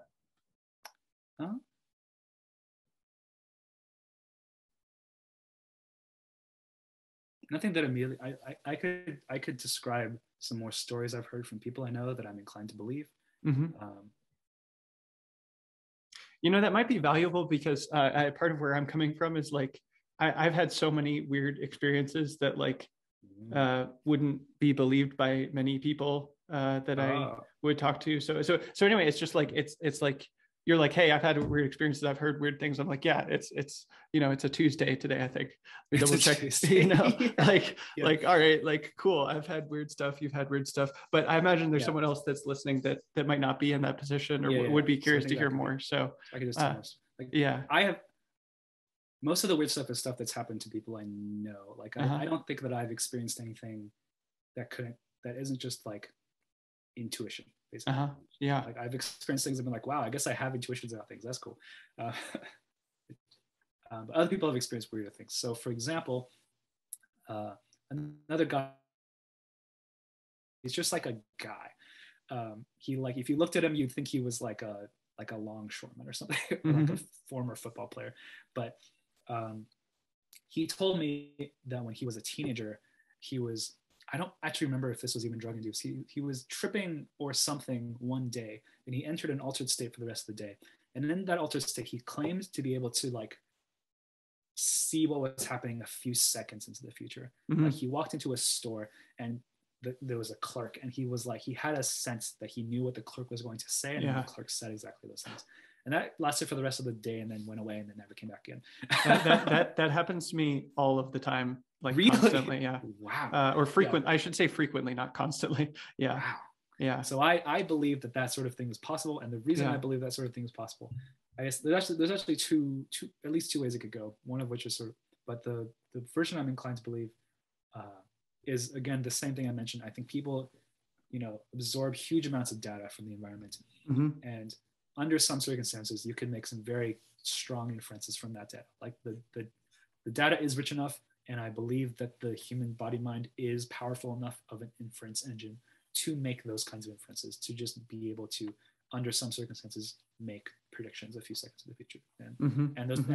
And those predictions could just surface as like visions or whatever. I just like believe that sort of thing is possible.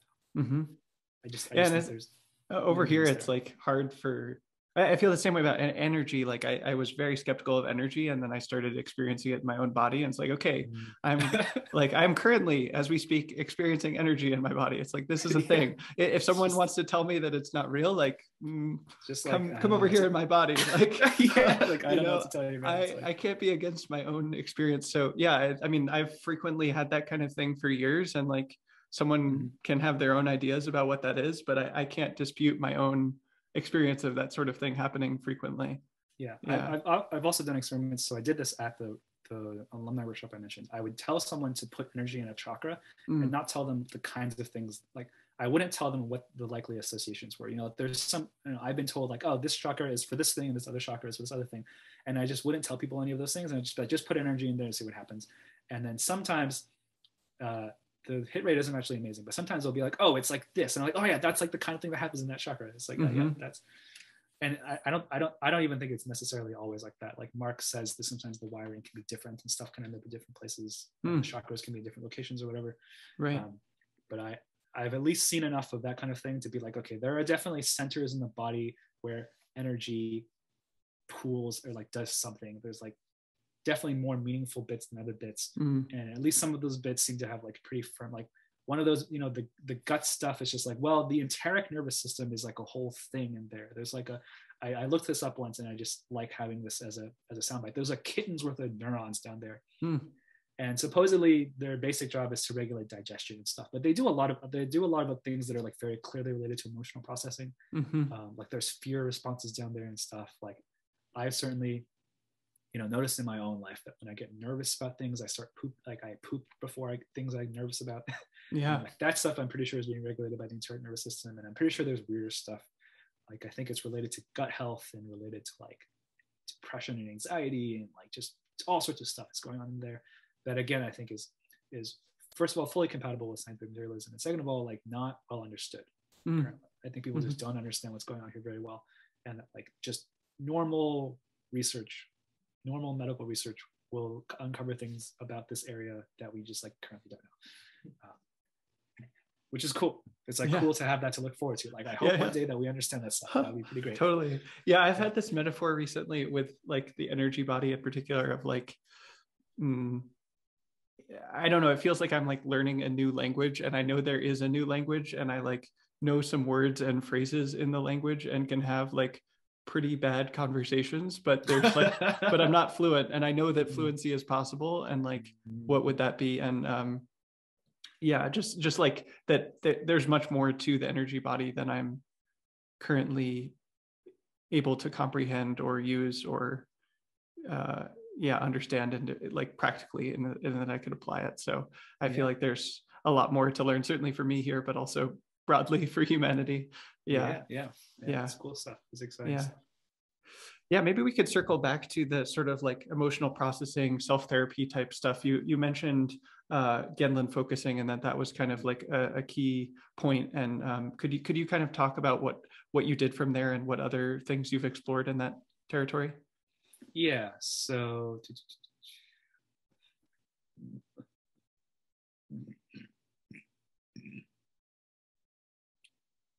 excuse me, almost everything I've done has been very verbal. Like a lot of like, it's almost all of it is involved on some level verbalizing something, and that's consistently been very powerful for me.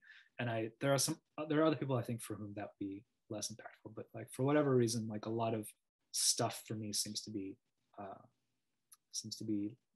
locked up in or tied into verbalization. So the main other thing that comes to mind, this might not be in chronological, but so after all the cult stuff went down, the next summer, this was in 2019, is that right? 2019, summer of 2019, I attended a bioemotive framework workshop run by Doug Tasshin. Which we were both at, yeah. I was there with that. Yeah. Oh, you were at that one? Yeah. Oh, that's right, because it was at me. Yeah, that was when we met for the first time. Yeah. Oh shit! Nice. That's right. Yeah. So that was really, Doug has this whole. I learned a lot of really cool stuff at that workshop.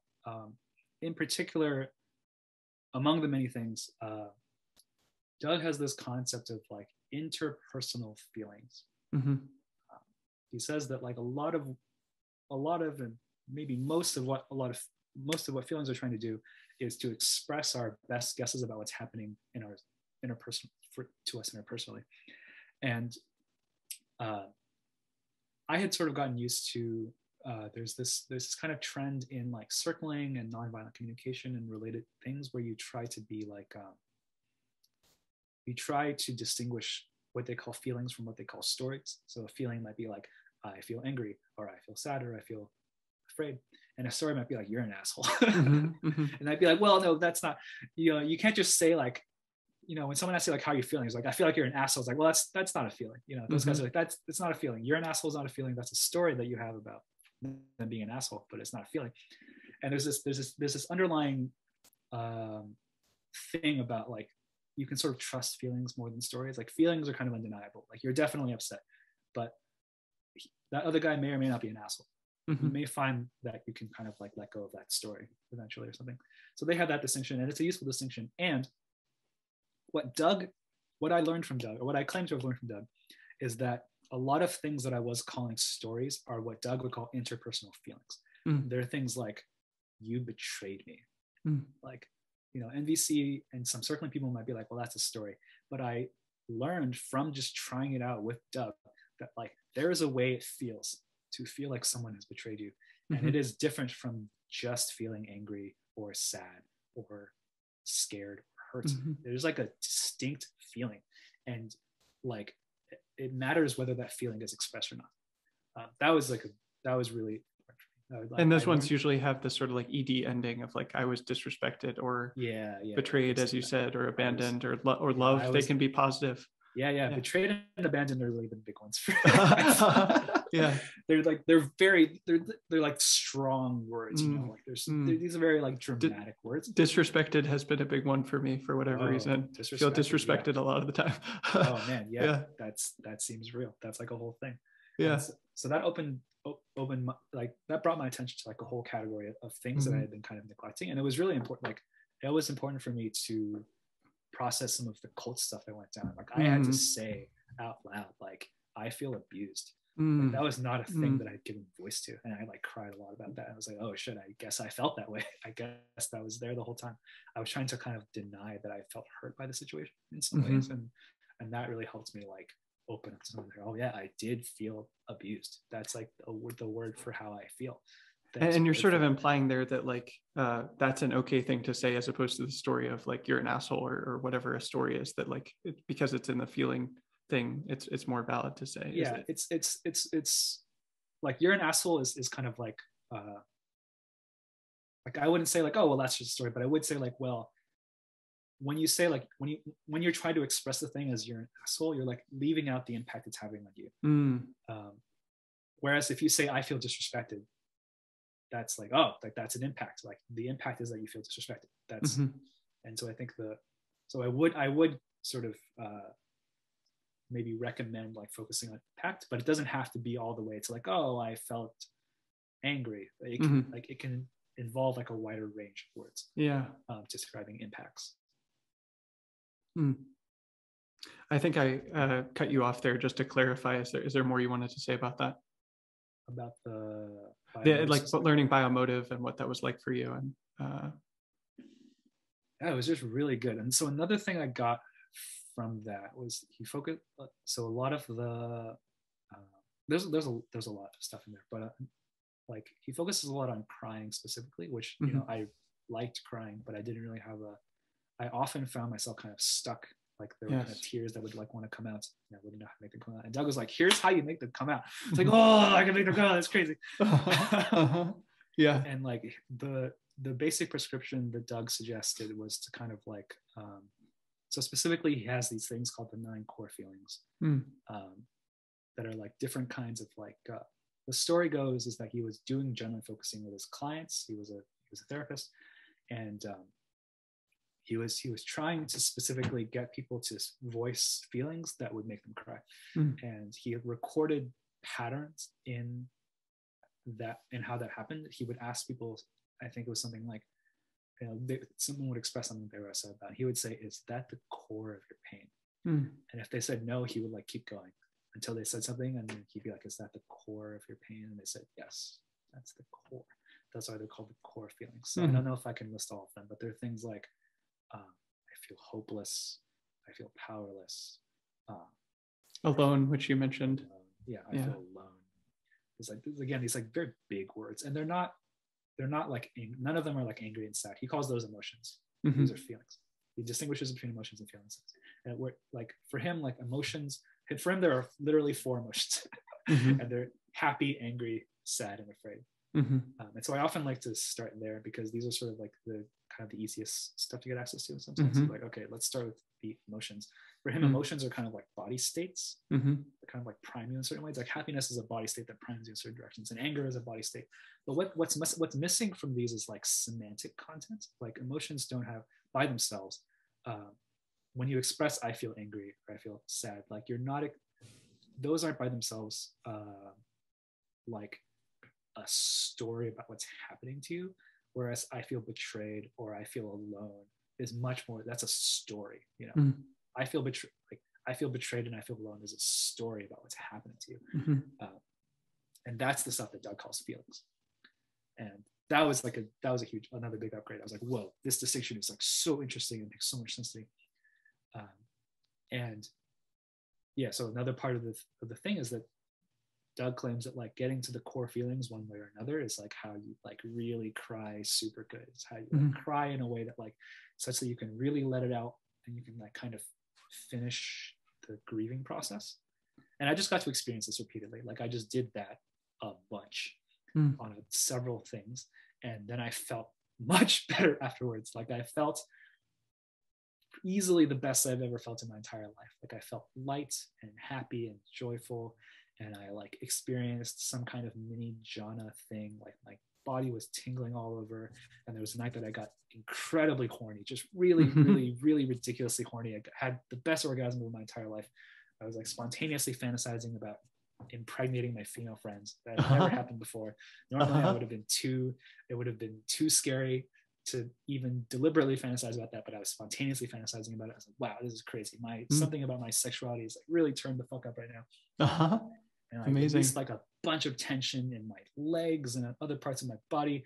And like someone at the monastery at the end of, this is like a week-long workshop. At the end of the workshop, they were like, "You look like your own cousin." That's how different your face looks Mm-hmm. compared to how it looked when you walked in. Like just tension had just melted off of my whole body, and my shoes didn't fit anymore Oh because yeah. I released so much tension in my feet Uh-huh. that it changed the shape of my feet. And I was like, is that even real? And then I asked some people, and they're like, oh yeah, apparently that happens to women during pregnancy. I was like, okay. Wow. So it's possible to change the shape of your feet. Yeah. Crying. This is crazy. It was just like the largest physiological change that I'd ever experienced over the course of a week, probably. And very sadly, it didn't last. But I'm like, I knew it was possible. I was like, okay, it's possible to cry so much that you almost experience jhana, and you like open yourself up sexually, and your feet change shape. That's crazy. That's so good. Yeah. That's really exciting. There was also an experience. This is not really. I don't even know if this is answering your question. This is just other stuff that I like to talk about.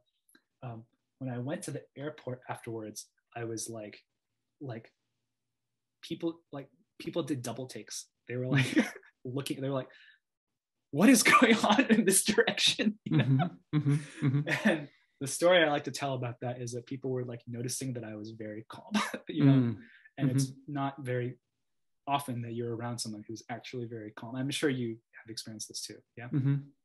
And they're just like, wow, it just feels good in that direction. That's so weird. And sadly, I can't stabilize it because it seems very attractive to women. Like it was women specifically were like looking at me, which never happens normally. And I just found that so interesting. I was like, wow, I'm like really putting out some shit into the universe right now. That was like another like very striking experience. Wow, so this stuff really works. This is crazy stuff. So focusing was big and biomotive was big for you. Were there any other sort of methods or techniques that you found really helpful? So there's this funny thing where I like talk about internal family systems. I'm like, yeah, you have parts and you can dialogue with those parts, but I almost never do it. I find it very difficult to do actually. Usually when I do it, when I try to ask my parts questions, be like, what's going on for you right now? Usually they just scream. Honestly. That's usually what happens. And so I've actually had very little success with doing IFS in sort of the ways that I've seen it presented in books. And the closest thing I can get to it is I just like blend with different parts in turn. I just like start trying to name some stuff in like a German focusing or biomotive way, and that will sort of that will sort of get me to blend with a certain part, and I'll just like say some stuff from the perspective of that part, and then maybe I'll like blend with a different part and say some stuff from the perspective of that part.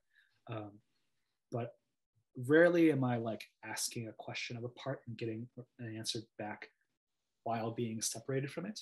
I mostly don't do that. It doesn't work very well for me, actually. Sadly, it'd be nice if it did. I could probably do some more stuff.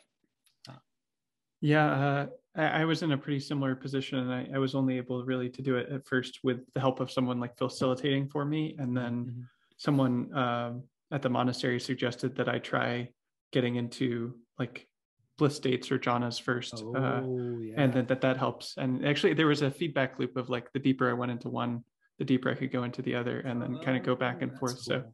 So if those are available, the later jhanas, I know I was always afraid to talk about it because I know people who are like, there's the jhana, those aren't real jhanas. These are, but anyway, Anyway, if you can get into that territory, it's really helpful. Yeah, I mostly can't, sadly. There was a period where I could do something. There was like something that felt like a little bit like I'd be a little bit mini jhana, but I mostly can't anymore. I agree that if I could, it would be very helpful. yeah, fair. So I have, what's that? I was going to say, I remembered a third thing that I please. Do, which is, this happened much later. This was in the last 6 months, I want to say. But some friends of mine came across this thing called the ideal parent protocol, which we talked a little bit about on Twitter, which is really quite different in feel from other stuff I've done. It's what I think some people use the term, it's an imaginal practice, imagine stuff. And the basically you're like imagining an ideal parent. It's right there. You're imagining an ideal parent figure. Like what would sort of an ideal parent to do for you in some situation? Like would they comfort you?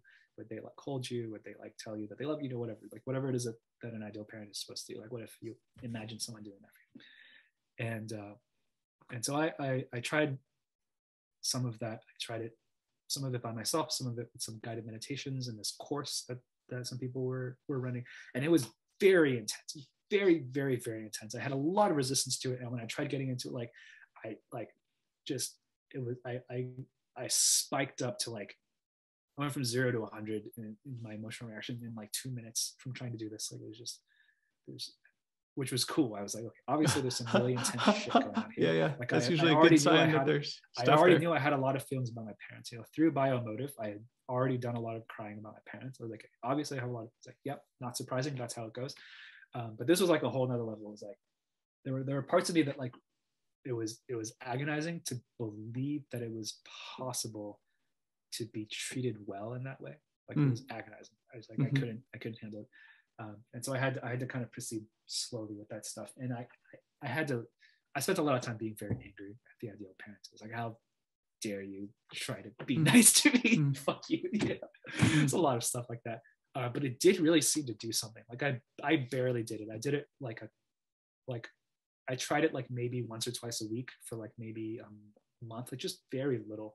And I think even that small amount of practice like noticeably decreased the extent to which I was like worried about what other people thought of me and things like that, like anxious attachment kind of symptoms. Like those things meaningfully improved. Like not all the way, because I didn't do very much of it. Like they say you need like months or like a year of it or something to like really make a lot of several years, I think. Yeah. Several years maybe. Yeah. But like it was doing something. I was like, wow, my attachment stuff has gotten better. That's fucking crazy. Like, totally. I haven't gone back to it because it's still very scary. But that was really cool. And it was also, again, like quite different from anything else I've done in a really interesting way. Like this idea of just, what if you imagine stuff? Like I learned that I wasn't very good at imagining things in some sense. So like I couldn't imagine things in a very detailed way. But I did also learn that I could kind of like, the ideal parent figure, I like kind of I don't have to like think about what they should do and like have them do it. Like I can kind of run them autonomously. Like there's a part of us that just kind of knows what we want, and it can just kind of happen. So that was cool. Cool. But again, it's not something I do very often because it's just still difficult for me. But it's cool. I'm like, okay, this could be good. This could be, in fact, maybe really important. Like maybe we need this real bad. So focusing biomotive, to some extent IFS, to some extent IPF, any other major things that you've explored or have been helpful to you with kind of self-therapy stuff?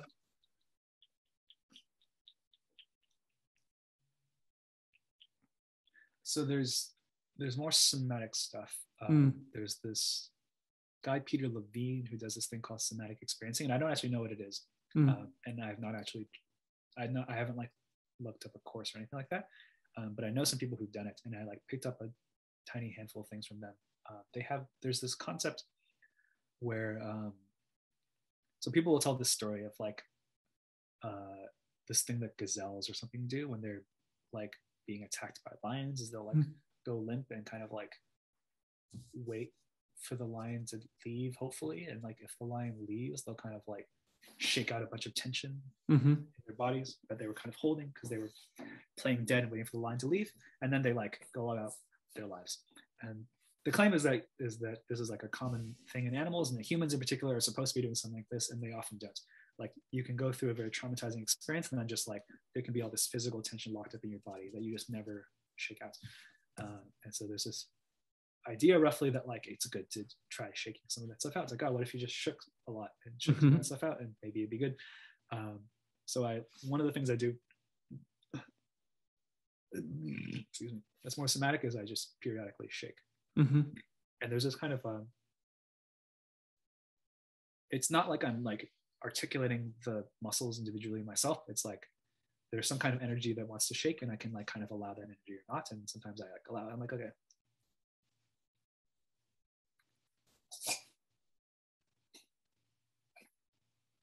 Right now, a lot of it's in my shoulders. It used to be more of it was in my back. Well, my shoulders and my head. So I can just like do that for a while. And I'm often conflicted. Like I often am not sure if it's a good thing to do, or if I'm kind of like doing it right or whatever.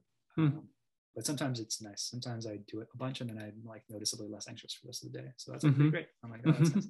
Sometimes I do it, and like some very strong feelings come up, and then I can work with those feelings in other ways. Sometimes I do it, and like some tension releases in other parts of my body, which is nice. I do it, and like some tension releases in my leg or something. Like, oh, that's pretty good. One of the many things that learned from trying to deal with like muscle tension type things, is that like for whatever reason, like I might have thought initially that I would have to like focus if I have some tension in some specific part of my body, I'd have to like focus on that part of my body. But mostly I find that I can just kind of like look for hot spots anywhere, just like any way that there's tension, I can like try to release it, and then it will help the rest of my body. Like I'll release something in my shoulder and it will release something in my calf or something. Like, I don't know why that's it like that, but I guess it's like that. That's fine. So I've become used to just kind of like wandering around my body looking for where the tension is, and then occasionally trying to release some of it or wiggling some of it, things like that. So that's been really helpful too. Something else that I know you do that I'd be curious to ask you about is, I had Mark on the show earlier, and we talked about the community that you and I are both in on Slack, and that there's this cultural habit there of sort of having these channels or feeds of sort of like journaling out loud about what's on your mind. And I would be curious to hear you describe what that practice has been like for you, and what's been valuable for you about that. Yeah, it's been really helpful. Like one thing I've come to realize about myself through not only this Slack, but also through just using Twitter a bunch, is that like a bunch of my, I'm not quite sure how to say this, but it seems like a bunch of my cognition is tied up with writing. Like there are some thoughts that like I don't really have all the way until I've written them down or something. Yes. And if I'm just kind of like trying to think about stuff in my head or said them out loud, that ideally to another person, but there are thoughts that kind of just like are stillborn or something. If I just try to have them in my head, I kind of need to involve writing or speaking or something like that to kind of like to actually have it, to just like, okay, that's a thought that I'm actually having, and now I can have another thought along those lines, and I write it out. And especially when I'm on acid, this is I don't know if this is something that you want to talk about. Oh, sure. Yeah. But especially when I'm on acid, I found that it's really helpful if I write out literally everything I'm thinking while I'm on acid, because I have a lot of thoughts on acid and it's often overwhelming. And if I don't write them down, then I don't know, they kind of get like weird, twisty and loopy or something. But if I write them down, I can like actually have a train of thoughts. And a lot of good things have happened from me just in the Slack channel, just like typing for literally hours on acid. I've done it several times. Every time it's really good. So I can actually like, and I do little bits of like general focusing and biomotive stuff while I'm doing, like if a feeling arises and I find like a really good description of that feeling, like I'll just type it out, and sometimes that will already be enough to get me to cry. But it's nice that I don't have to sort of go through the full biomotive process. Like it kind of just happens spontaneously in the middle of this larger conversation. And in fact, one of the times I tried to do this, it kind of spontaneously became a dialogue between two of my parts, which was quite interesting. That was also not something that I planned. It just kind of, I just like started noticing that I was saying things, and that I kept trying to say things from a different perspective. That I was like commenting on the first perspective, and kind of like gently making fun of it in like a loving way. And I just like kept doing that, and it just kept being this dialogue between this kind of like, I'm not sure how to say it, but this sort of like naive part that was like, but what if, this other part that's like, it's okay. Here's some stuff that you've been lying to yourself about, and now you can stop lying to yourself. Like this kind of like more naive part and this kind of like wiser part. And it was just very interesting to like watch those two parts dialogue and just say a bunch of stuff to each other. I was like, oh, this is pretty nice. They like got along. I learned from that experience that being gently made fun of is one of my love languages. Apparently, I felt very loved. I felt very loved when that was happening. Like, oh, you're gently making fun of me. That's so nice. That's sweet. Huh. Yeah, that was like really nice. I was like, oh, this is what self-love feels like. That was good.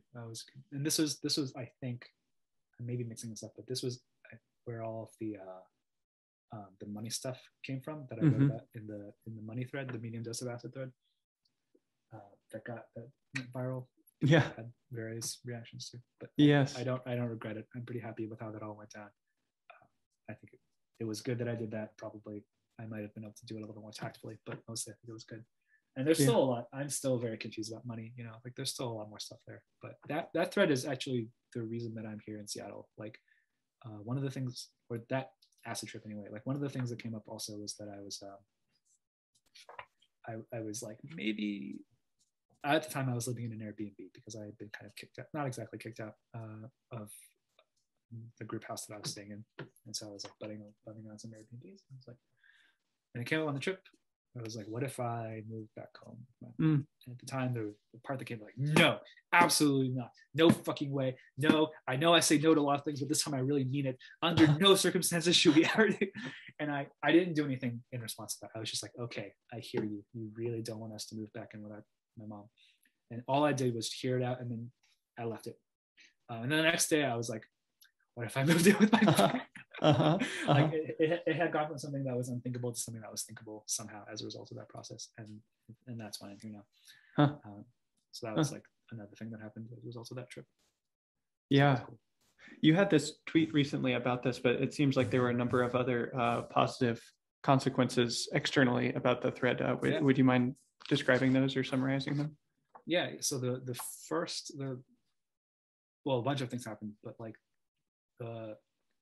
a thing that often happens when I like open up and talk about, hard to talk about stuff on Twitter is that people will DM me, not in replies, but DM me being like, hey, like, man, thank you for writing this. This was like really cool and helpful for me. And like, now I'm thinking about my own feelings. I'm like, yeah, you're welcome.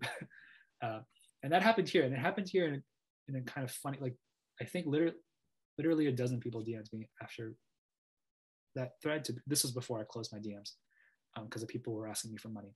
Yeah. But before I closed my DMs, people DM me being like, hey, thank you for writing about this. I'm kind of in a similar situation where I have all this money and I don't know what to do with it. And I don't know how to talk about it with anybody because it's not a very, like, because of this. Like, this is the reaction that you get when you talk about having too much money that you don't know what to do with. It's people getting mad at you. And so, like, I've just been kind of like stewing. And I'm like, yeah, me too. I've also just been kind of stewing.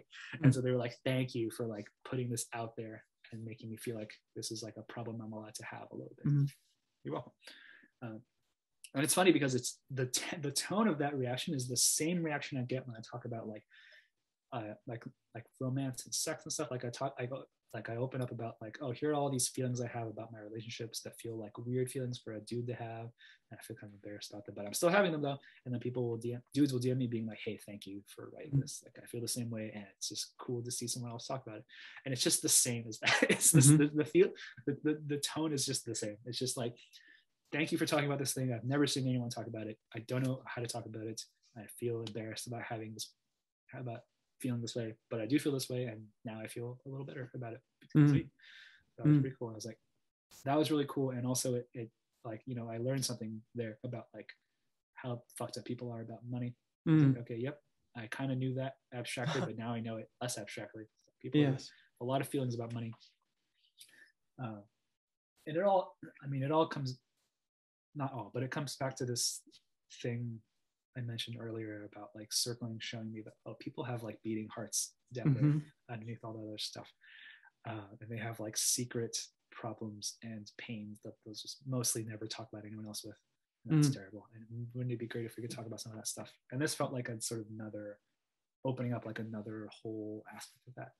Like I already knew that people had that kind of stuff around romance and sex, but it was like, money. That's like another part of the like cultural shadow. It was cool to get to see that.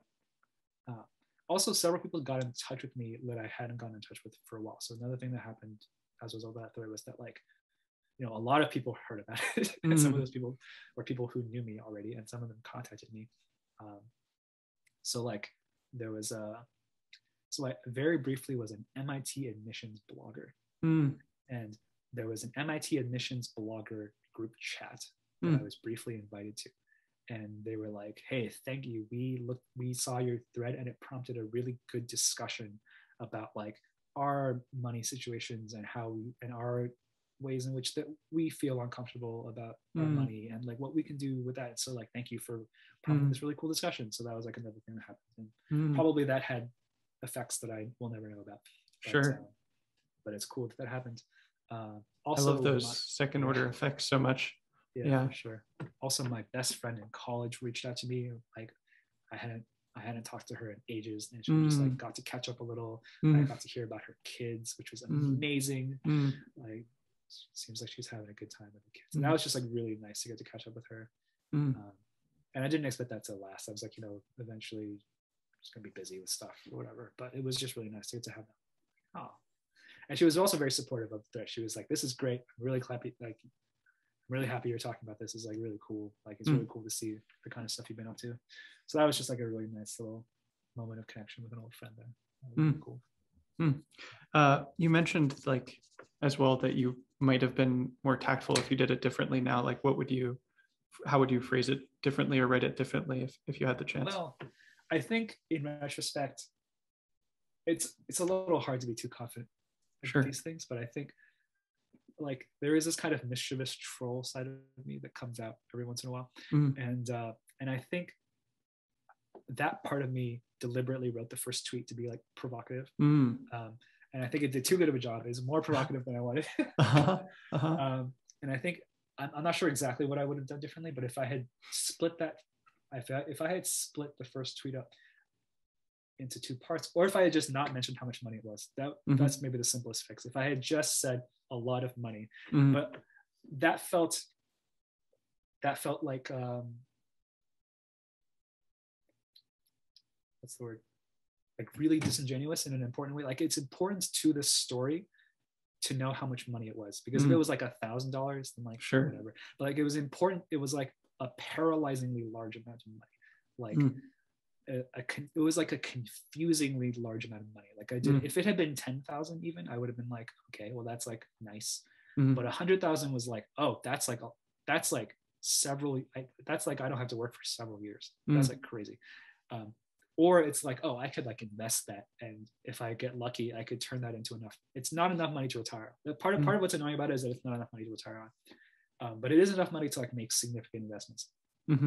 And maybe if I get really lucky, I could invest it in some way, which will turn it into enough to retire. So that's like a weird amount of money to have, because now I have to think about the possibility. Like what I didn't mention any of this because there's just too much other stuff already, but it was like an amount of money I had to manage, you know, or else I had to like feel like I was wasting it. Like this is something I feel like people really didn't understand.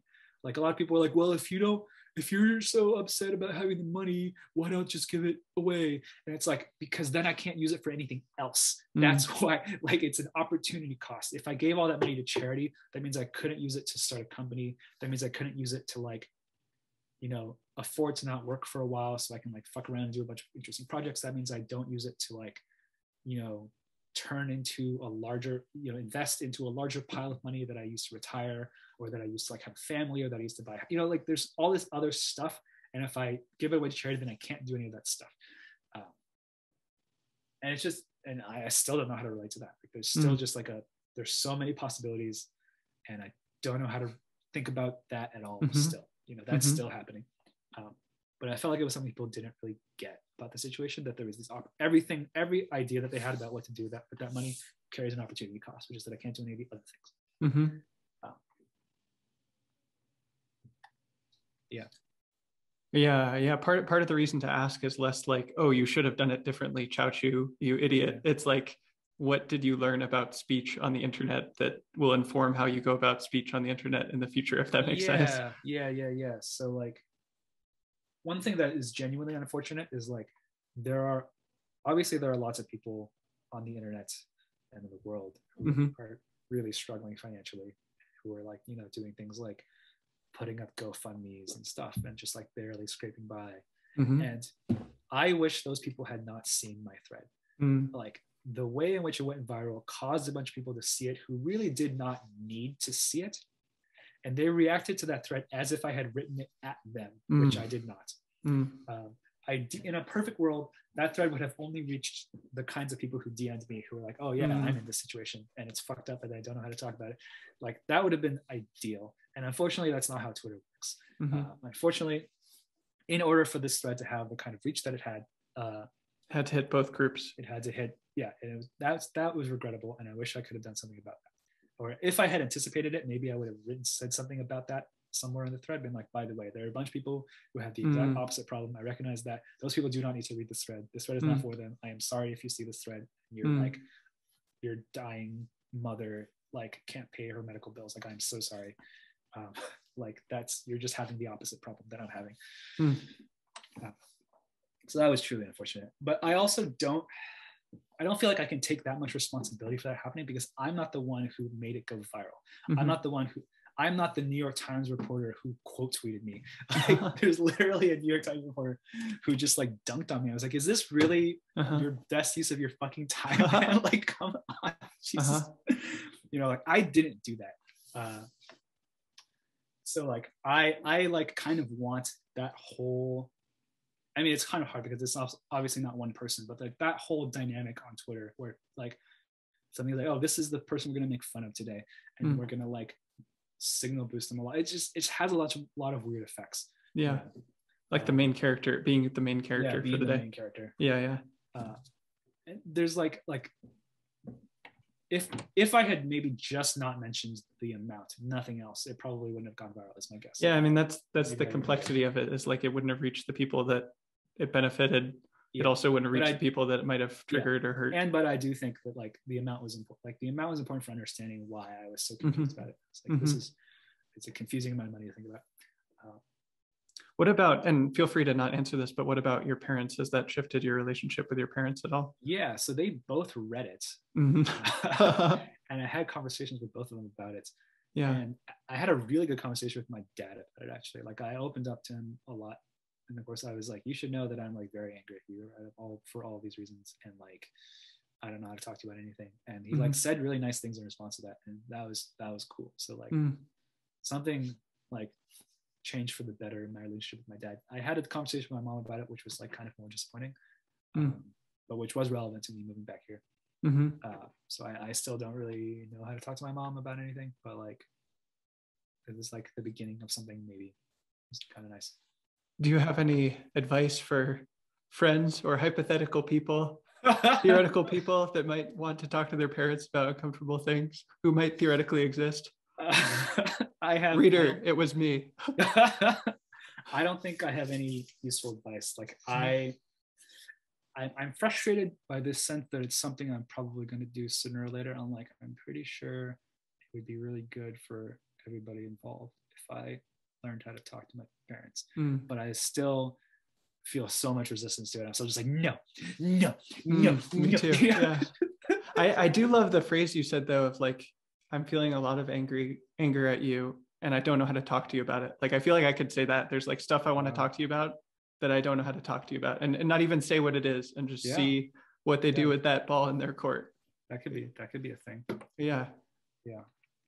I have a guess that what it's going to take for me is to like really listen to the part of me that's objecting so strongly. Like, you know, I feel very strongly they're trying to defend some kind of value. Like they're kind of, my sense of it so far is that like they feel like it would be some kind of betrayal of my child self if I like. They being the part of you, not your parents. That part of me that's objecting feels like it would be some kind of betrayal of myself if I want to talk to them. I'm like, and if I like really listens to that part and like tried to get it to dialogue with other parts, I think something would happen, but I have not done it because it's scary. I feel you, my friend. I feel you. I'm scared thinking about it. I realize that part of the background assumption of me having this question for you is like the assumption that we're 2 hours deep into a conversation that my parents probably won't listen to. Like maybe they will. If they are, Mom, Dad, I love you, we can have these conversations, I'll still love you. I just don't know how to talk to you about things, Oh, man. but I'm like, ooh, security by obscurity, basically. I mean, it's funny. So I don't know if you're familiar with like landmark forums. Oh yeah. Like, I think you mentioned this last time we talked about it, but feel free to go. I was just gonna say, it's sort of, at least for the benefit of anyone who might be listening. Yes, like, please. One of their big things is that they like tell you to talk to your parents. Yes. At least I heard this is secondhand. But there's like, what if you talked to your parents though? What if it were good? Yeah. And like, that's kind of nice. It's kind of nice that there's some big organization that's like, okay, but like, what if you talked to your parents? Yeah. Well, I'm still just like, no. Hey, me too, man. This is just the no show. Yeah. But I think it'll get better probably. Yeah. I want to come back to this sort of journaling skill that you do in the Slack and also on Twitter, and certainly other people do it as well. But I want to ask you in particular about like, you said it's valuable just to like write down what your thoughts are and that it's verbal. But what would you say is sort of the impact of it being social, that, you know, people can read what you write and interact with it, reply to it, etc.? What's that been like for you? So on the Slack specifically, it's really nice because there's like emoji reacts, which I actually think are an amazing piece of technology. Yes. It's not exactly a substitute for having like a real person live listening to you and responding, but it's very like, I really like getting emoji reacts. Yeah. I had this tweet recently about this, of like React game is a form of reply game. I think that was based on our conversations about it. Yeah, like in the Slack, really I try to react a lot to other people's messages for this reason. Like, you know, it's really nice to get. We have like the Facebook like hug react, and we have like sad reacts, and we have like hearts and all sorts of stuff. And I just think this is like actually a very rich language of like getting to see how the stuff that I write or that other people write is impacting other people. Like, I think it's really cool. And I really, it makes a big, like, it feels lonely when I like write a ton of stuff in the Slack and I just don't get any kind of response. But even getting a single react is like hugely better than nothing. It's like so much better. It's like, oh, somebody was like touched by this, or like somebody feels sad on my behalf, or like somebody like feels like protective or something. Like that feels like so nice. And then people sometimes say stuff and they're like, oh my god, they're like, oh, I feel this way too sometimes. Or like, oh, I just like feel so touched about this. Like when I was like writing a lot of stuff with my parents about how I felt about my parents, like another person in the Slack who is also Chinese, like wrote about how they felt about it. They were like, oh, it's just like, I wish that you could see like how much you're really like feel how much your parents have been like caring about you. And like, that would be such like, I just like really want you to have that experience. Like, oh, that's nice. Thank you. You know? It was especially powerful to hear that from another Chinese person, to be like, oh yeah, you know what it's like. Yeah. It's different. It's a whole thing with Chinese parents, and it means something a little extra to hear that coming from someone else who's been there. Totally.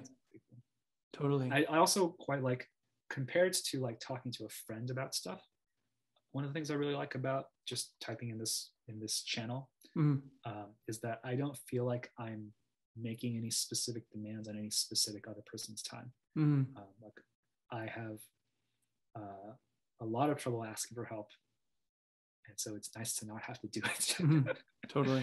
And it's nice to be like, oh, other people can respond if they want to, and they don't. And if they don't want to, they don't have to respond. And in fact, if they don't want to hear this, they don't have to be in my feed channel. And it's nice that like it feels very like opt-in on the other side, and that I don't have to make any requests. Yeah. That happens to be like this Twitter is kind of similar. It's like nice to be able to get responses from people on Twitter without feeling like I'm asking any particular other person to respond. That's really nice. I really appreciate that. What's sort of the feeling tone for you of being in the Slack in the intimate private setting versus being on Twitter and posting there? It's like, it's nice because I feel I get to, the people on that Slack have like a lot of shared context about like weird spiritual things or just like weird feelings. And I feel like for me, there's this overall feeling that like we know what it's like to have all sorts of weird emotional stuff and weird psychological stuff, spiritual stuff, and we're all like pretty willing to accept that in other people. And so if you go in there being like, oh yeah, today I had like, you know, extensive fantasies about killing myself or whatever, they're just like, yeah, that happens sometimes. How was that for you? Like, it's just really nice to be in an environment where that stuff is just kind of, everyone knows that that's a kind of thing that happens to people. It's just like, yeah, that happened to you. How people have suicidal thoughts sometimes. Is like a thing. It doesn't mean you're going to kill yourself. It doesn't mean you're in any imminent danger. But like, what did it mean? You know, that kind of openness to the kinds of experiences that I in fact have. That's like great. I really appreciate that, and I imagine other people do too.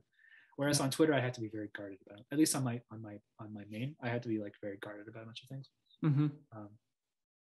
Because a bunch of things I think people just don't have quite enough context to appreciate, or like, and I can't introduce enough context in tweets to do that. And like, people are gonna not understand it. They're gonna say dumb shit. And it's just very annoying and frustrating. And it's nice to not have to deal with that. Like, yeah, there's just, my Twitter experience is really degraded as I've gotten more followers, which I regret. I wish it wasn't like that. Like the replies just get worse and worse. And Yeah. I could use, I have a locked alt, which I could start using more. But I kind of find that the Slack is, all the stuff I would have put on there, I put on Slack now. So. Yeah. One thing that I found really valuable with this sort of thing as well is like, whether it's alts or the Slack or similar things, is like that it, well, one, that it's asynchronous, but two, it also scales. Like I can have the same conversation with many people and they know like, oh, this is what it's been like for Tasshin. And then that's like in shared awareness, such that if I pick up the phone to a friend, like they already know, oh yeah, that's what happened this week for you. Yeah. It's cool to have like, it's just like a lot of context. Like there's like, oh, like my friend X from the Slack, I like know what's been going on. I like know some of the emotional rhythms that have been going on in their life because I just get to hear about it. Totally. It's really nice. I do like that. Totally. You actually popped in the Slack recently about there's like a document that you started writing, or at least exploring writing about I think you called it like metatherapy. Could you talk about what you mean by that?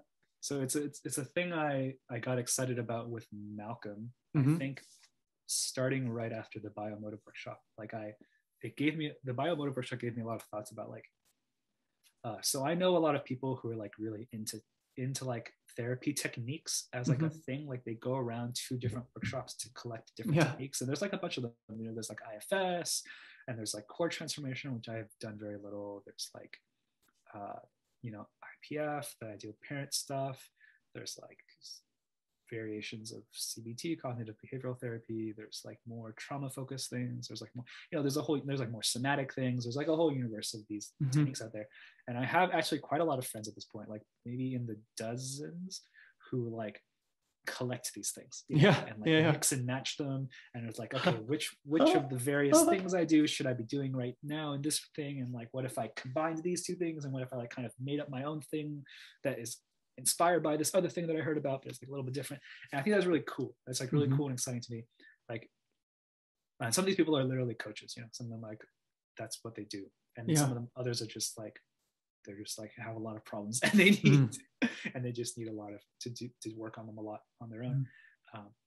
And I think it's cool. And there's sort of nobody has really talked about that thing, the thing where we're like taking from a bunch of other people's schools of thought and techniques and stuff, and kind of like doing I think one of my friends once described it as an MMA of self-development. That's such a good metaphor. That's a great phrase. I really like that. And like, so that thing that a bunch of people I know are doing, I was like, wouldn't it be great if we talked about that? So Malcolm and I talked about it a little bit, gave it a name, and that name was Metatherapy. And the meta bit is to emphasize that it's not like a specific approach to therapy. There are many specific approaches to therapy, but as a consumer of those approaches, there are questions. They're like, which one's good? Which ones should I look to at any given time? Like, how can we sort of take the best, like what insights does each approach have that other approaches don't have? Like, how can we sort of like coalesce all of them into like a big blob of therapy that we can do to people? And then that'd be great if we like, had some good thoughts about that. So I started having some thoughts about that a while ago and didn't really do anything with them. And recently I woke up and suddenly was like, I feel like writing a book, which I knew would not last. I was like, this feeling will not last. And I was right. It did not last. But at least for the day I had that feeling. And I was like, I'm going to write a book about metatherapy and just like lay out what I actually think about it. And the outline is terrific. Thank you. Yeah. And it was, if nothing else, it was a good opportunity for me to organize all my thoughts about the subject. Like in the outline, I have like a section that's just like a glossary, kind of just like, here are like 20 concepts that I think are important.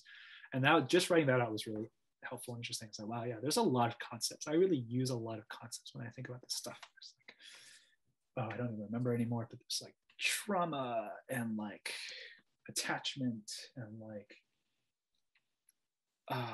layering, which is from Mark's stuff, and just like there's really like at this point like a very large conceptual apparatus that I use, and it was nice to get to have all that stuff just written down all at once, so I could kind of like start noticing what I was unsatisfied about with it. And I did notice a lot of things I was unsatisfied about. There's something I have the sense that the whole thing could be like a lot more unified, that there could be not exactly like a grand unified theory, but like something 10% more in that direction than what I currently had. The thing that I currently have feels like a kind of jumble of different concepts and models. And I'm like, I think this could be less of a jumble. I think there could be more of a unification here. And that was cool, but I also haven't really gone back to it since. I've just been kind of thinking about it in the back of my head, just like what would it be if it was like a grand unified thing? Part of what's why I haven't done this kind of thing sooner is that I feel like I've hit a big block personally, where I'm just like feeling stuck and don't know what to do. And when I feel that way, it's like, okay, obviously I'm missing something really important, or like not obviously, but I think the reason that I'm stuck is that I'm missing something really important. And as long as I am missing that thing, like I won't be able to write about it because I don't know what it is yet. And so any document that I write will also necessarily be missing something really important, which, I would prefer it not be that way. Mm-hmm. I would rather write something that feels like it has, if not everything, like a seed that can grow into everything, like the sort of the minimum apparatus that is capable of like taking in new information and sort of getting everything else from that thing, which is, I think, similar to what Mark is trying to do. Part of this is another reason that it's tricky to write this is because I think like why maybe I should just link people to Mark's document because it's really good. I really like stuff. Like I sense that like I've gotten a lot of value out of that book and from talking to him, and also I believe it's catered to an audience that like you would fit in more than I would, and like there's a lot of stuff that I don't understand in there and don't know how to make use of, and part of the reason I'm excited about what is in your outline is like I imagine you'd be able to explain some of those concepts in a way that would be relatable to me. Like, just for example, I have some background in math actually, but like I was comprehending the things you were saying about math earlier. Like you can explain it in an intelligible way. And actually Mark can do that too, but that's not what he's trying to do with that document, Yeah, there's some stuff in there that, there's plenty of stuff in there that I don't understand. Like, like he uses occasionally some very technical metaphors. Sure. It's interesting. But I get the sense that there's content there, But even the set of things that you like listed, the ones of those that come to Mark, like from Mark's document, are the ones of them that I have been exposed to and been like, oh yeah, I kind of have a sense of that. That's like, those have been really valuable. And then the ones that I haven't, like there's already a superset basically of things that you understand and are able to digest. So anyway, that's part of where the excitement is coming from. Yeah, so I do think and this is something that I think Mark says in the protocol. It's like, it would be cool if you rewrote this document in your own words. That would be like a cool thing to do. And so even if this just ends up being me rewriting the protocol, talking in my own words, I think that would still be a very valuable exercise. Absolutely. For me and probably for other people, just to get to hear someone else's very different take on totally. Do you have a sense of what that block or hole in your experience or model of these things is that you are kind of chewing on in the background? Yeah, so it might be the power of friendship. Well, glad we're here. And it's kind of tied up in actually the whole framing of the document. Like the Metatherapy document is sort of fundamentally solo as a thing. Like part of the thing is like, and I say this in the introduction, I was like, one of the reasons you might want to do this kind of thing is because you don't trust therapists, or like you generally maybe don't trust other people to help you, and so you feel like you have to figure stuff out on your own. And this is a document that can help you figure stuff out on your own. But it definitely plays into like my existing tendencies to like not ask for help and try to like do everything by myself. And so outside view, one of the things I'm probably missing involves asking people for help and like learning to rely on my friends. I don't really know how to do that. It seems very scary.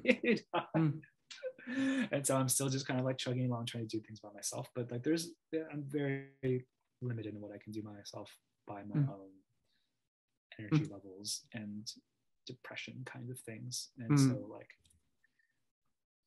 yeah, there could be something really, and I do like later in the document, there's like a list of like moves. Like there are some things you could try doing as you're sort of running the Metatherapy loop. And one of them is like, ask a friend for help. And you're like, ooh, I hear that's a good idea. It's like, oh, it's on my list. Oh, but I don't want to do it. So, that's tricky. Oh man, I'm going to put you on the spot here. and you can handle it how you want to, of course, but I'm going to dare you to try to ask me for help. Oh no. Part of the issue is that like I feel like my requests sort of necessarily have to be very vague. Like anything I really need help on, part of the issue is that I don't know what's going on, and I don't know what kind of help would make sense. So like, you know, so. Oh, well, that's helpful because I've already had at least 3 ideas for your book, so I can send those to you afterwards. Cool. Yeah. Yeah, but it's not really the book that I need help on. I need help with my like life, you know. Oh, my yeah, life that pretty bad the right life. now. Yeah. So I guess I can describe to you what's going on with my life. Okay. And if you wanted to think about how to help with that, that would be nice. It's just like, I don't know. I guess the central thing is there's sort of 2 central things that are related. One is like I don't know how to make money and doing a thing that's satisfying, and then the related thing is that like I don't know who my people are. Like, I don't know who, like where to find like an in-person community of people that I can really get along with and like do cool stuff with. And those feel sort of frustratingly tied to each other because, you know, like if I had a job that I liked, maybe my coworkers could be those people. Or if I was in like a really cool community of people that I got along with, maybe I could make money by collaborating with those people in some way. You know? So it feels to me like there is a bit of a catch-22 structure here where I don't know how to get either of these things without the other. And so that's like rough. Like possibly the community is actually more important than the money because I don't need money urgently. But I am kind of like languishing in social isolation, and I have been since the beginning of lockdown. Like I just haven't really known. And specifically in-person community. Yeah, like I don't really. I mean, it's not talking to people is not. I think I'm usually surprised by how nice it is to talk to people over video and stuff. Like I assume that I won't get much out of it, and it's usually pretty nice. But I do think it would be great to have some IRL community again. Like I remember what that was like, and it was great. And I don't know how to get it again. Like I don't know where people are. I don't know where I want to be. It's like a whole mess. It seems very complicated, confusing. Yeah. So that's like some stuff that's going on. Like there's a way that I feel kind of like dead when I'm by myself. Like various parts of me are kind of dead when I'm by myself, and I don't really know how to like. There's a kind of like flow of the world that I can feel like I'm in when I'm like around an active community of people who are like doing stuff. Like things kind of like happen every day. Like I wake up and like there's this kind of sense of we're kind of on some adventure together. And feels like things are moving. And when I'm alone, like things don't feel like they're moving. They feel like they're stagnant. And like it would be nice to feel more like I was in the universe again. I can sort of get this from Twitter actually. Sometimes on a good day, Twitter can feel like this, but it's not very reliable. Sure. Yeah, I think there was a day over the summer where I messaged you. I was like, Twitter is on, feels really alive and intimate right now. And it was like we looked at each other like, yeah, definitely. Yeah. You remember that? I remember that. Yeah. I don't remember exactly what was happening. Yeah, I don't either. But like, there was a day where Twitter was just like really nice. Really nice. Yeah. Yeah. The main thing that comes to mind is like, God, this feels so paltry and unhelpful, but like is like trying things that are easy to do and are relatively safe to fail. Of like, I don't know. For example, I'm reminding that you liked Austin, and I was just in Austin a couple months ago, and I liked Austin as well. And like, I don't know. I imagine, I don't know, but like that it would be relatively easy to like go there for like 2 weeks and get an Airbnb and like see how that goes. Ooh. Maybe. Oh, everything.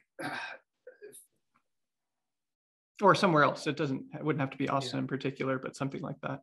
It's strange. I mean, in some sense, it would be easy to do, but like, it feels like a big deal to me somehow. Like, even just for a 2-week visit feels like a big deal to me somehow. And I don't really know how to cash that out. I don't know what it is, but just like, seems like a really large move somehow. And I'm just like, oh, it feels. Would a weekend feel big? it's the flying that The feels flying. good. Yeah. I don't Yeah, know yeah. why it feels because I mean, it makes sense. it's not that big of a deal. Like I have in fact many times, booked airplane tickets and gone to the airports and stuff. But I don't know what it is about it that feels like a big deal. I think, I don't know. I could speculate. I think there are parts of me that are still confused about lockdown. Like, is lockdown open? Is it safe to travel? Like, I don't get it. Like, I'm still confused. New variant. There's a new variant now. I don't know what to do with that. I guess I should get a booster. But like, is it safe to travel? Is now a good time to travel? Is it unusually good time to travel before it hits, or should I just wait? Like, lots of other people are going to be traveling. It's the holidays. It's like, I have a P100. I wore that on the flight here. So I'm probably not in that much danger, but it just feels like these are the considerations that come up. It's like, okay, but if I were to fly to Austin, then I would have to think about how safe is the airport right now. I don't know. Seems uncertain. And like that, just hitting that wall of uncertainty is already, I don't know. That's already enough to get me to not do it, at least for the time. Like, in the absence of like external motivation of some kind. I don't know. It's just such a pain in the ass to think about. What is the uncertainty like? How do you experience that in your body and your mind? Fair. I don't know. It's like a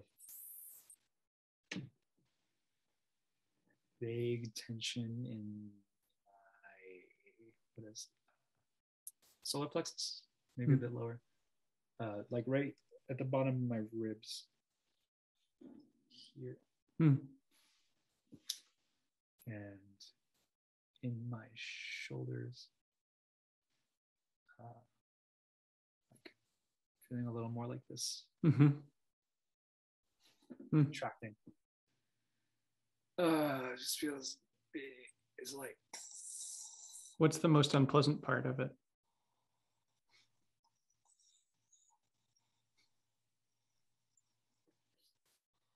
I'm not sure how to answer that. It's just like, I was going to say overwhelming, but it's something more specific than overwhelming. It's like,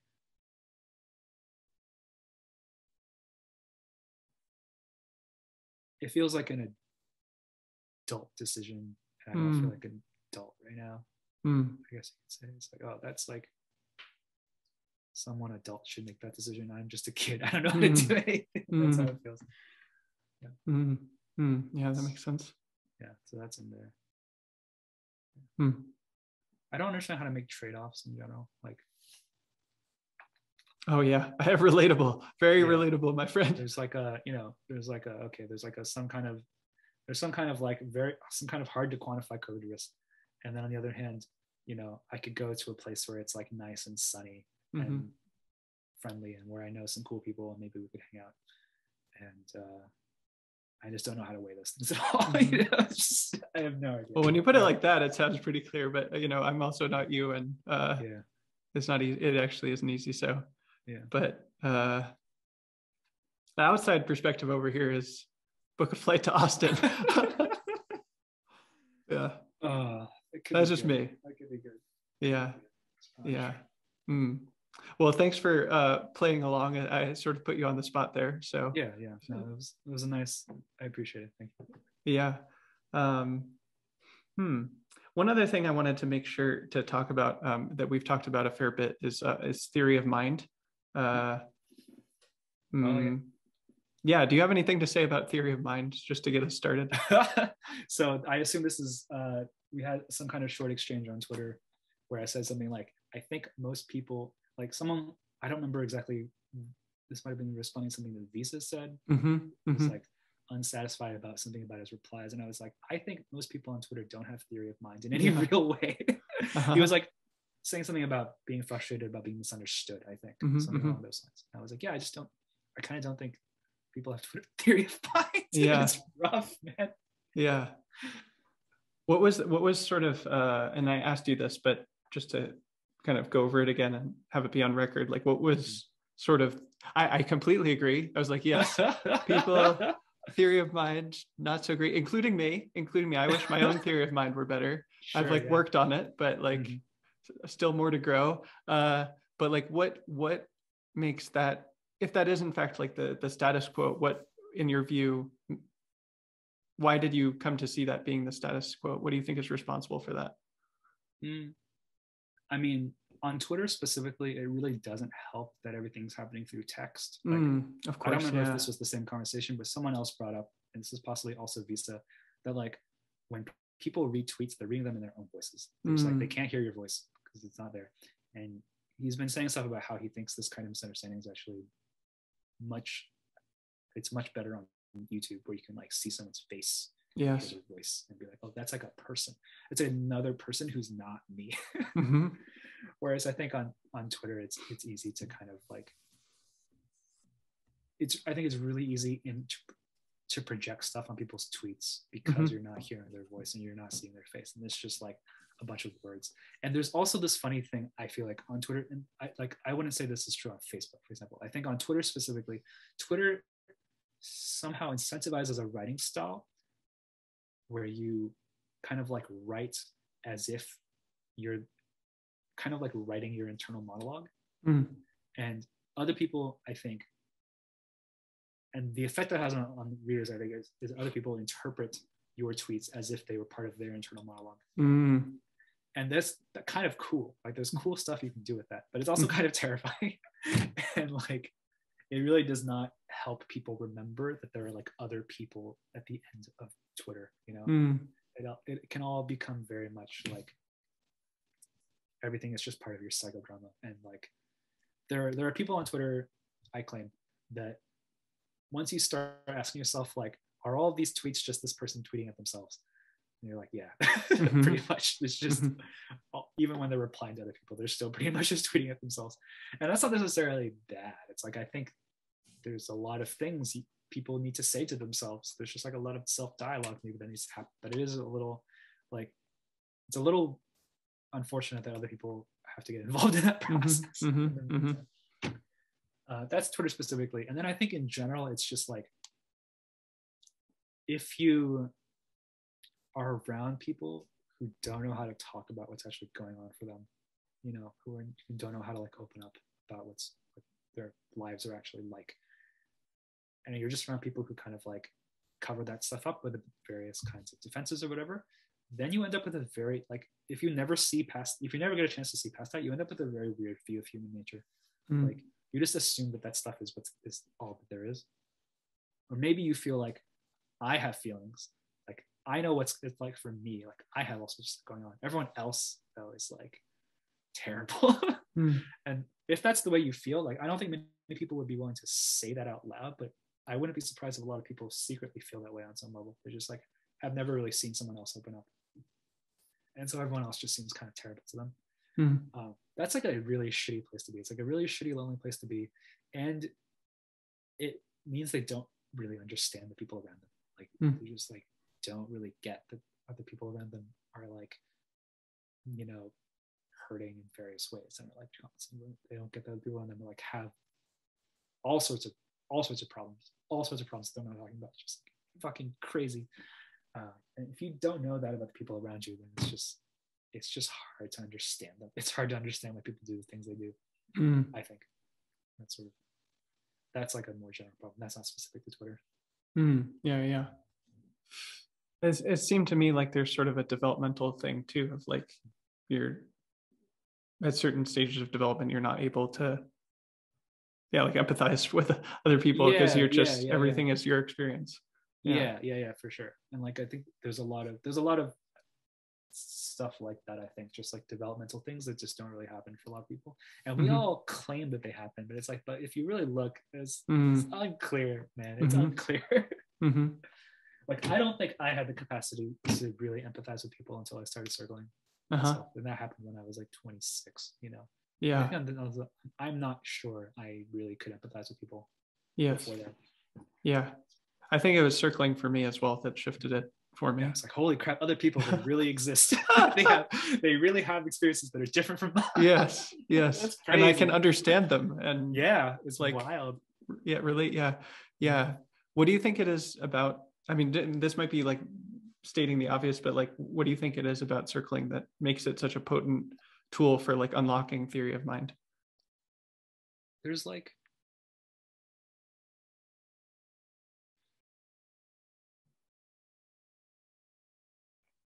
you, for me it was like I got to see the way in which other people were just like me.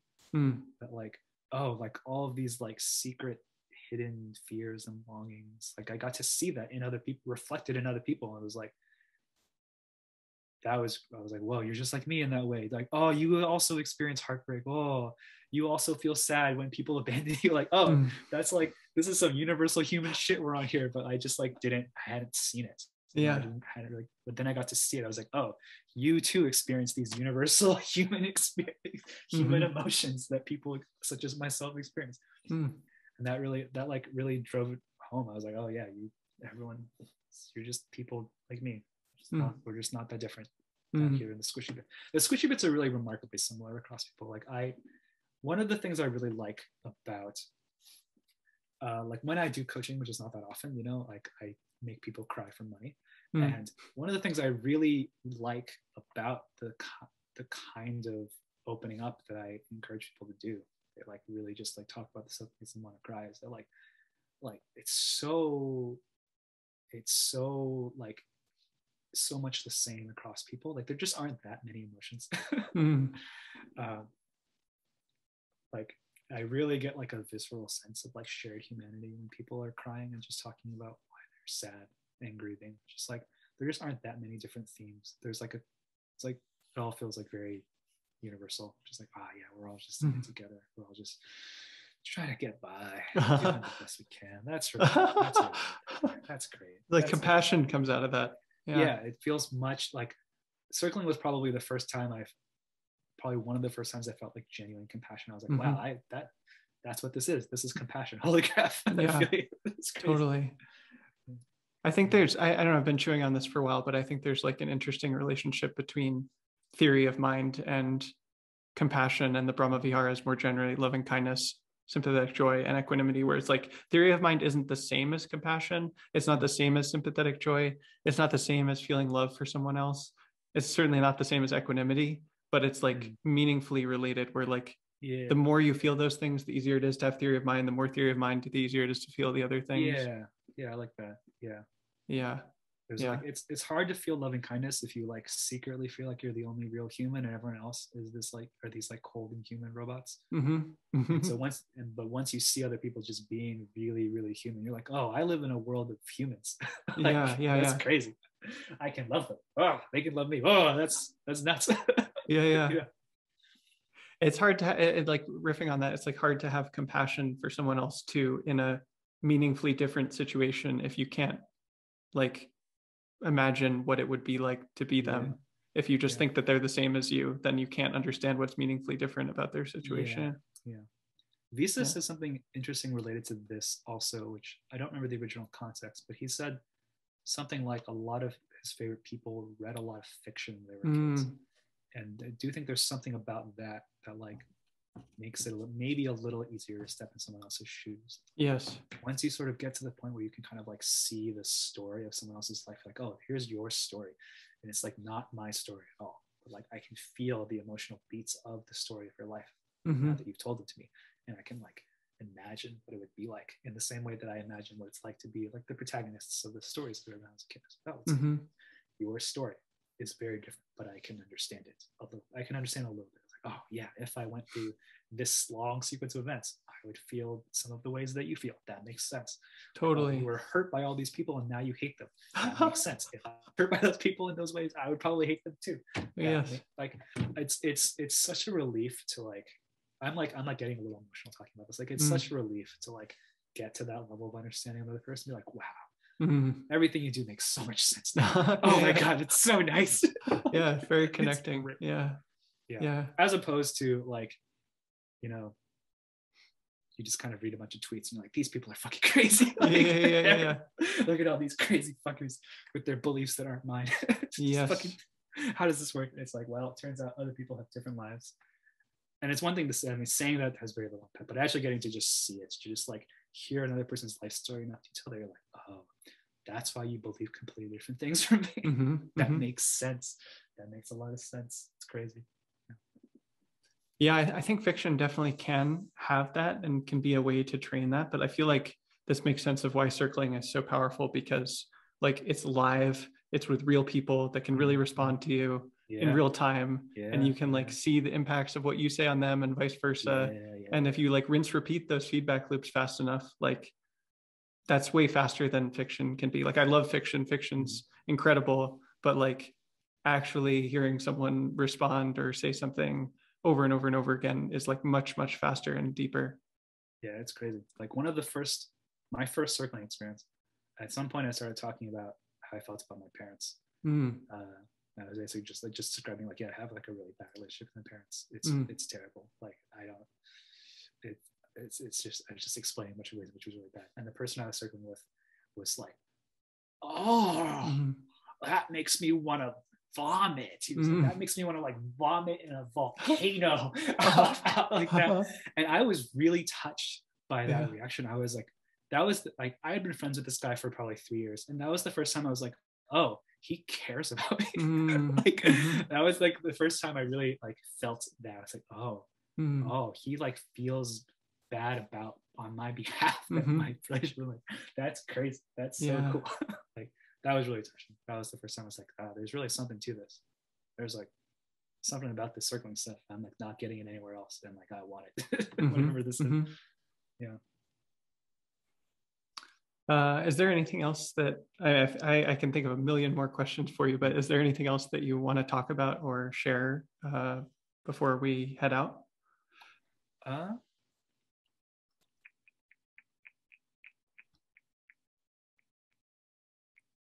Nothing that immediately comes to mind. I mean, I'm happy if you had more questions. I would love to keep answering questions. Mm.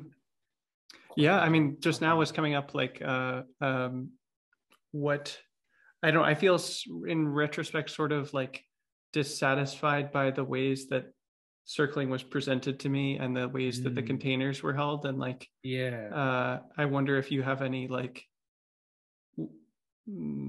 any thoughts about that of like, yeah, it's really powerful, it's extremely helpful, but like things Yeah. that make it safer or better, that you, any thoughts that you have about that? Yeah. This is a sort of a timely question because there was like a Moldbug wrote a thing about circling recently. I didn't read Mm. it, but I had the impression that it was bad. Mm-hmm, and, mm-hmm. I was like, I'm just gonna get mad if I read this. So I decided to not read it. But like if that's so yeah, I have a lot to say about this. So take a moment to collect Sure. thoughts. So like it's possible to fuck up circling really badly. If you circle with people who don't know what they're doing, it can go really poorly, and you will not get to experience like the what I consider to be like the real meat of the thing. And there are lots of ways it can go really badly. Like I think I saw someone quote a bit from Moldbug's piece that was like, oh, somebody was like saying that they felt this way and it felt kind of like fake and performative to me, and everybody else was like, oh, it's so great that you feel this way, and I was like not into it.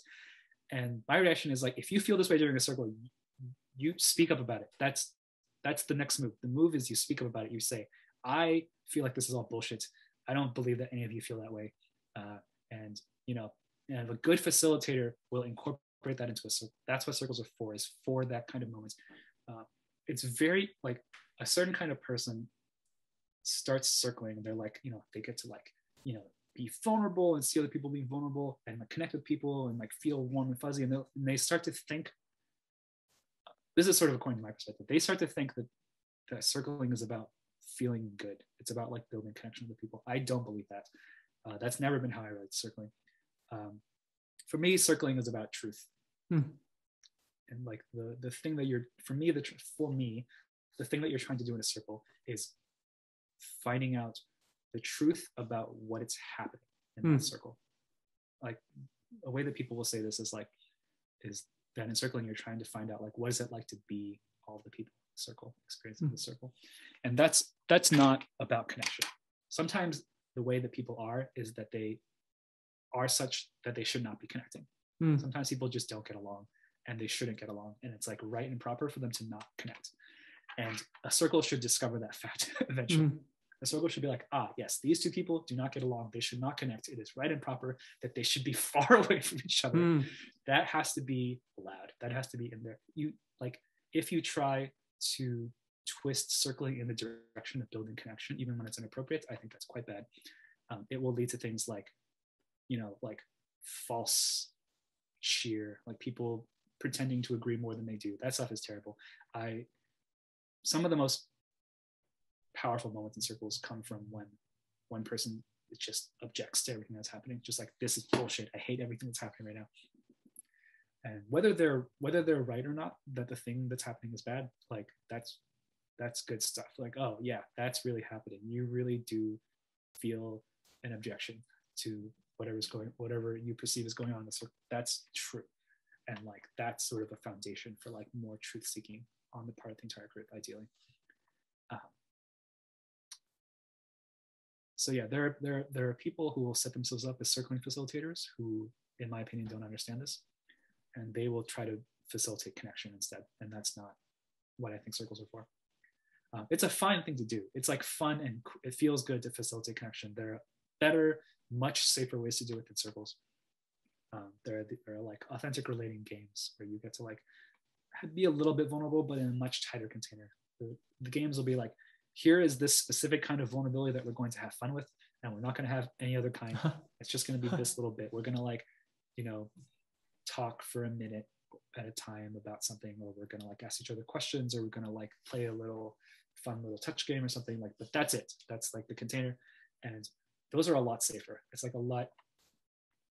you run a lot less of a risk of like treading over weird boundaries and stuff like that than the circling, which is just so open-ended and so confusing to navigate. If you haven't been introduced, like I feel like I was lucky to be introduced by, so I was like mostly introduced by a guy named Pete Shode, who used to be involved in the Boston authentic learning community and then moved to Bay to hang out with the rationalists for a while. And I don't know where he is now, but he's great. He's really he's really got it. According to me, and probably there are people who disagree with that, or at least whatever he's doing, I like it. I like the way he does it. And yeah, if you like go to a random circling event, it's just like, I don't know. I've heard some unfortunate stories of people who is like rationalists, for example, who will just like try to spontaneously start circles with other rationalists, and everyone's just like kind of has a bad time, and they're like concludes that that's what circling is, and they're like, oh, circling sucks. I circled once and it was terrible. It's like, that wasn't real. Like, obviously everyone is going to be very defensive of their thing, and they're, well, that wasn't the real thing. But really, that wasn't the real thing. You did not experience the real thing. You were led by a bunch of amateurs. Rationalists are also often very bad at circling. Like there was it's just a very funny period. I don't know if it's still happening, where like the circling communities and the rationalists were trying to like dialogue and do stuff together. And what the circling people kept finding is that if there were too many rationalists in a circle, it would go very poorly. And they did not know what to do about it. Which is so funny to me, but it's also terrible. And I eventually gave up on circling with rationalists. I last tried, I think, in 2018 or 2019. I tried to lead a circle at an alumni reunion with all rationalists, and it just went very poorly. I didn't know what to do about it, and I just gave up. I was like, it's too hard. There are too many. You have to like. This is sort of a maybe provocative way of saying it, but there's just too many layers of defenses to get through, and it's just not. You have to have other people in the circle who can like demonstrate how to actually do it, and how to like actually kind of like open up and be actually kind of vulnerable. And they need to be able to see that vibe for everyone else. And if there's too many people like the rationalists who are just like very, very closed off, very tightly protected, very tight, like,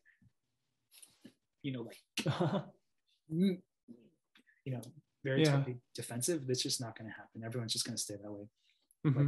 Like, feeling in a circle that other people are doing that makes you want to do that. So, well, this isn't safe. This is a danger zone. The people are tense. It's just, I gave up. I was like, it's not worth it to try to figure out how to do this. The two things I'm hearing, one are like, if you're new to it, doing it with a sufficient quantity of people that actually know what they're doing and are experienced. And then second, you prefer that the goal or orientation be truth seeking rather than connection. and it's tricky because people will say the circling doesn't have a goal or something or whatever, Mm. and that's like very confusing. Mm. I don't know if that's a good way to introduce circling. Like there's like one of the better ways I've heard people try to describe circling, and okay, there's also an additional difficulty, which is that there are many different schools of circling. There are like at least 3 that I'm aware of, and they actually have pretty different ideas about what to do, and so maybe there should just be different words for whatever it is that they're doing. But like there is a kind of one of the better ways I've heard a particular kind of circling described is as a relational meditation. Sort of doing the kinds of things people do in meditation, but in a group. And because we're in a group, it requires a lot more communication than like when you're solo, because you have to like, you know, the information about what's happening has to pass somehow. But what was I going to say about relational meditation? I was going to say something. I lost track of it slightly. Could you repeat the question a bit? That might help me jog. Oh, I was just sort of summarizing what I thought your perspective was that it's like about truth seeking rather than connection. Right. Thank you. So in meditation, you might have an idea of what the goal of meditation is. Someone might tell you an idea of what the goal of meditation is. And ideally, it seems to me, proper meditative practice should sort of go beyond any particular statement about what the goal of meditation is. Like there's sort of like too much, the thing that's happening there is kind of like too real to be captured by any particular words about it. And circling is a bit like that, in that like insofar as there's like a true goal of circling, it's sort of like too ineffable or nebulous or something to be captured by words. And so perhaps one should say as little about it as possible. So even truth seeking is kind of an impoverished way to describe it from that perspective. Because truth is like, you know, a rationalist hears truth and they're like, oh, truth like math. No, not truth like math. Truth like I feel betrayed, I feel abandoned, like emotional truth, rough things that are more like living truth. But you know, this is, I just don't have very good words for this, like spiritual truth. You know, not even just that. All of those words are kind of misleading. It's just very frustrating.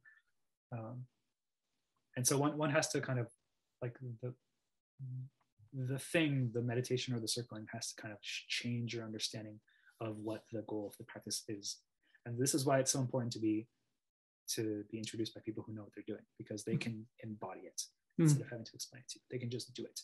Then you can look at what they're doing and experience what they're doing. Be like, oh, that's what they're doing.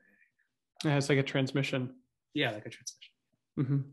I think that's probably more valuable than any one circle that I had, is just seeing how people do it. Like I can definitely think of circles that were like quite significant for me and were meaningful, but like consistently having the skills that I saw other people demonstrate has been far more useful to me in the long run, I'd say.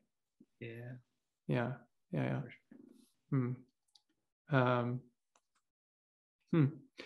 Another question to ask is like, what, you know, we talked about metatherapy and self-therapy stuff, and like, where would you, in the absence of your book on it, where would you suggest someone start with that stuff if they're pretty new to it?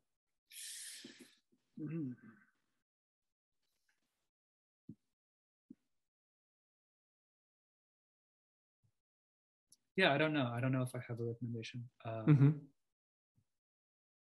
I think insofar as a person listening to this feels like they're in this category of like, oh yeah, I like run around and collecting therapy techniques and stuff, like I guess just keep doing that. I think it's good. And or like, but if you feel an inclination towards some kind of systematizing, it's like, what if this could all be made a little bit more systematic? What if there could be a little bit more of like a single underlying framework? Then I also think that's good. Like please keep following that inclination and see where you end up. I think it'll be cool. And if you end up in a place very different from where I end up, that's also cool, because then, you know, we can learn some stuff from each other. I don't really have a reference. Maybe Mark's protocol doc is the best reference that I can point people to. That is again at meditationbook.page. But it's like the scope of it is like even bigger than the scope of metatherapy, because it incorporates all sorts of other meditation-y, like the scope is just enormous. And so I think that document is like kind of intimidating and overwhelming. Or can. You alluded to this earlier, but in the document, there's sort of a list of different like sort of core concepts that have been fundamental to how you model these things. And could you kind of, yeah, some of them, it might even, you know, I'll just pull up the list here because there's several of them that I'd want to ask you about. So just pull this out 1 second.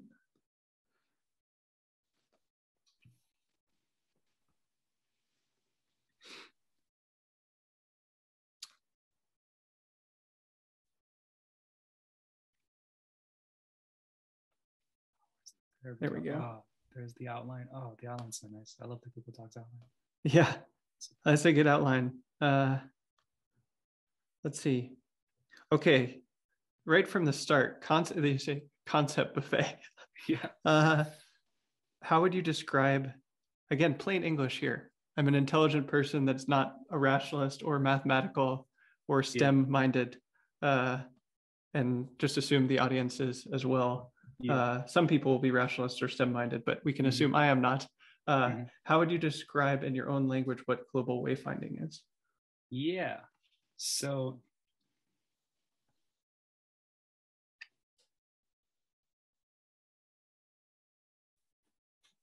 I don't think I have anything super pithy to say, so I'm just going to start talking.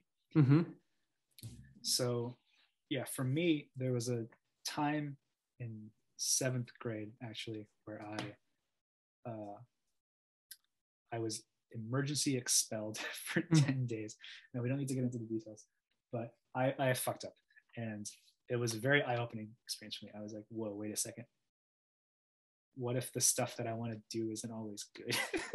You know, there was like some way in which I became conscious for the first time there. Like some kind of aspect of consciousness, like some kind of reflective capability that I like didn't really have or wasn't really exercising up until that point. Then I started exercising. So, you know, once you start reflecting on your own actions, you're like, what if I shouldn't, what if some of the stuff I did was bad and I should do different stuff? Then you need some kind of way to figure out what to do.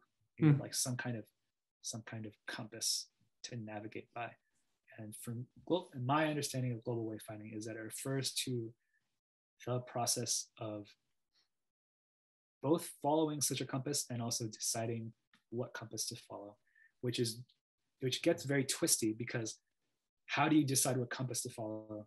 You can't do anything other than using the compasses you already have. So this is like very twisty recursive nature to it, where like deciding what to follow involves deciding how to decide what to follow. But for example, you might be like, oh, maybe I should, you know, you start reflecting on your own behavior and it's like, oh, maybe I should do things that are morally good. Maybe I should learn what moral goodness is. Maybe I should go read some philosophy and like adopt a moral philosophy and then try to follow that philosophy. So that's an example of a kind of global wayfinding you could do. For me personally, another thing I tried listening to my feelings. Hey friends, unfortunately at this point, Qiaochu's internet was cutting out, so conversation ends there, but I enjoyed it and hope you did too, and maybe we'll have QC back on at some point.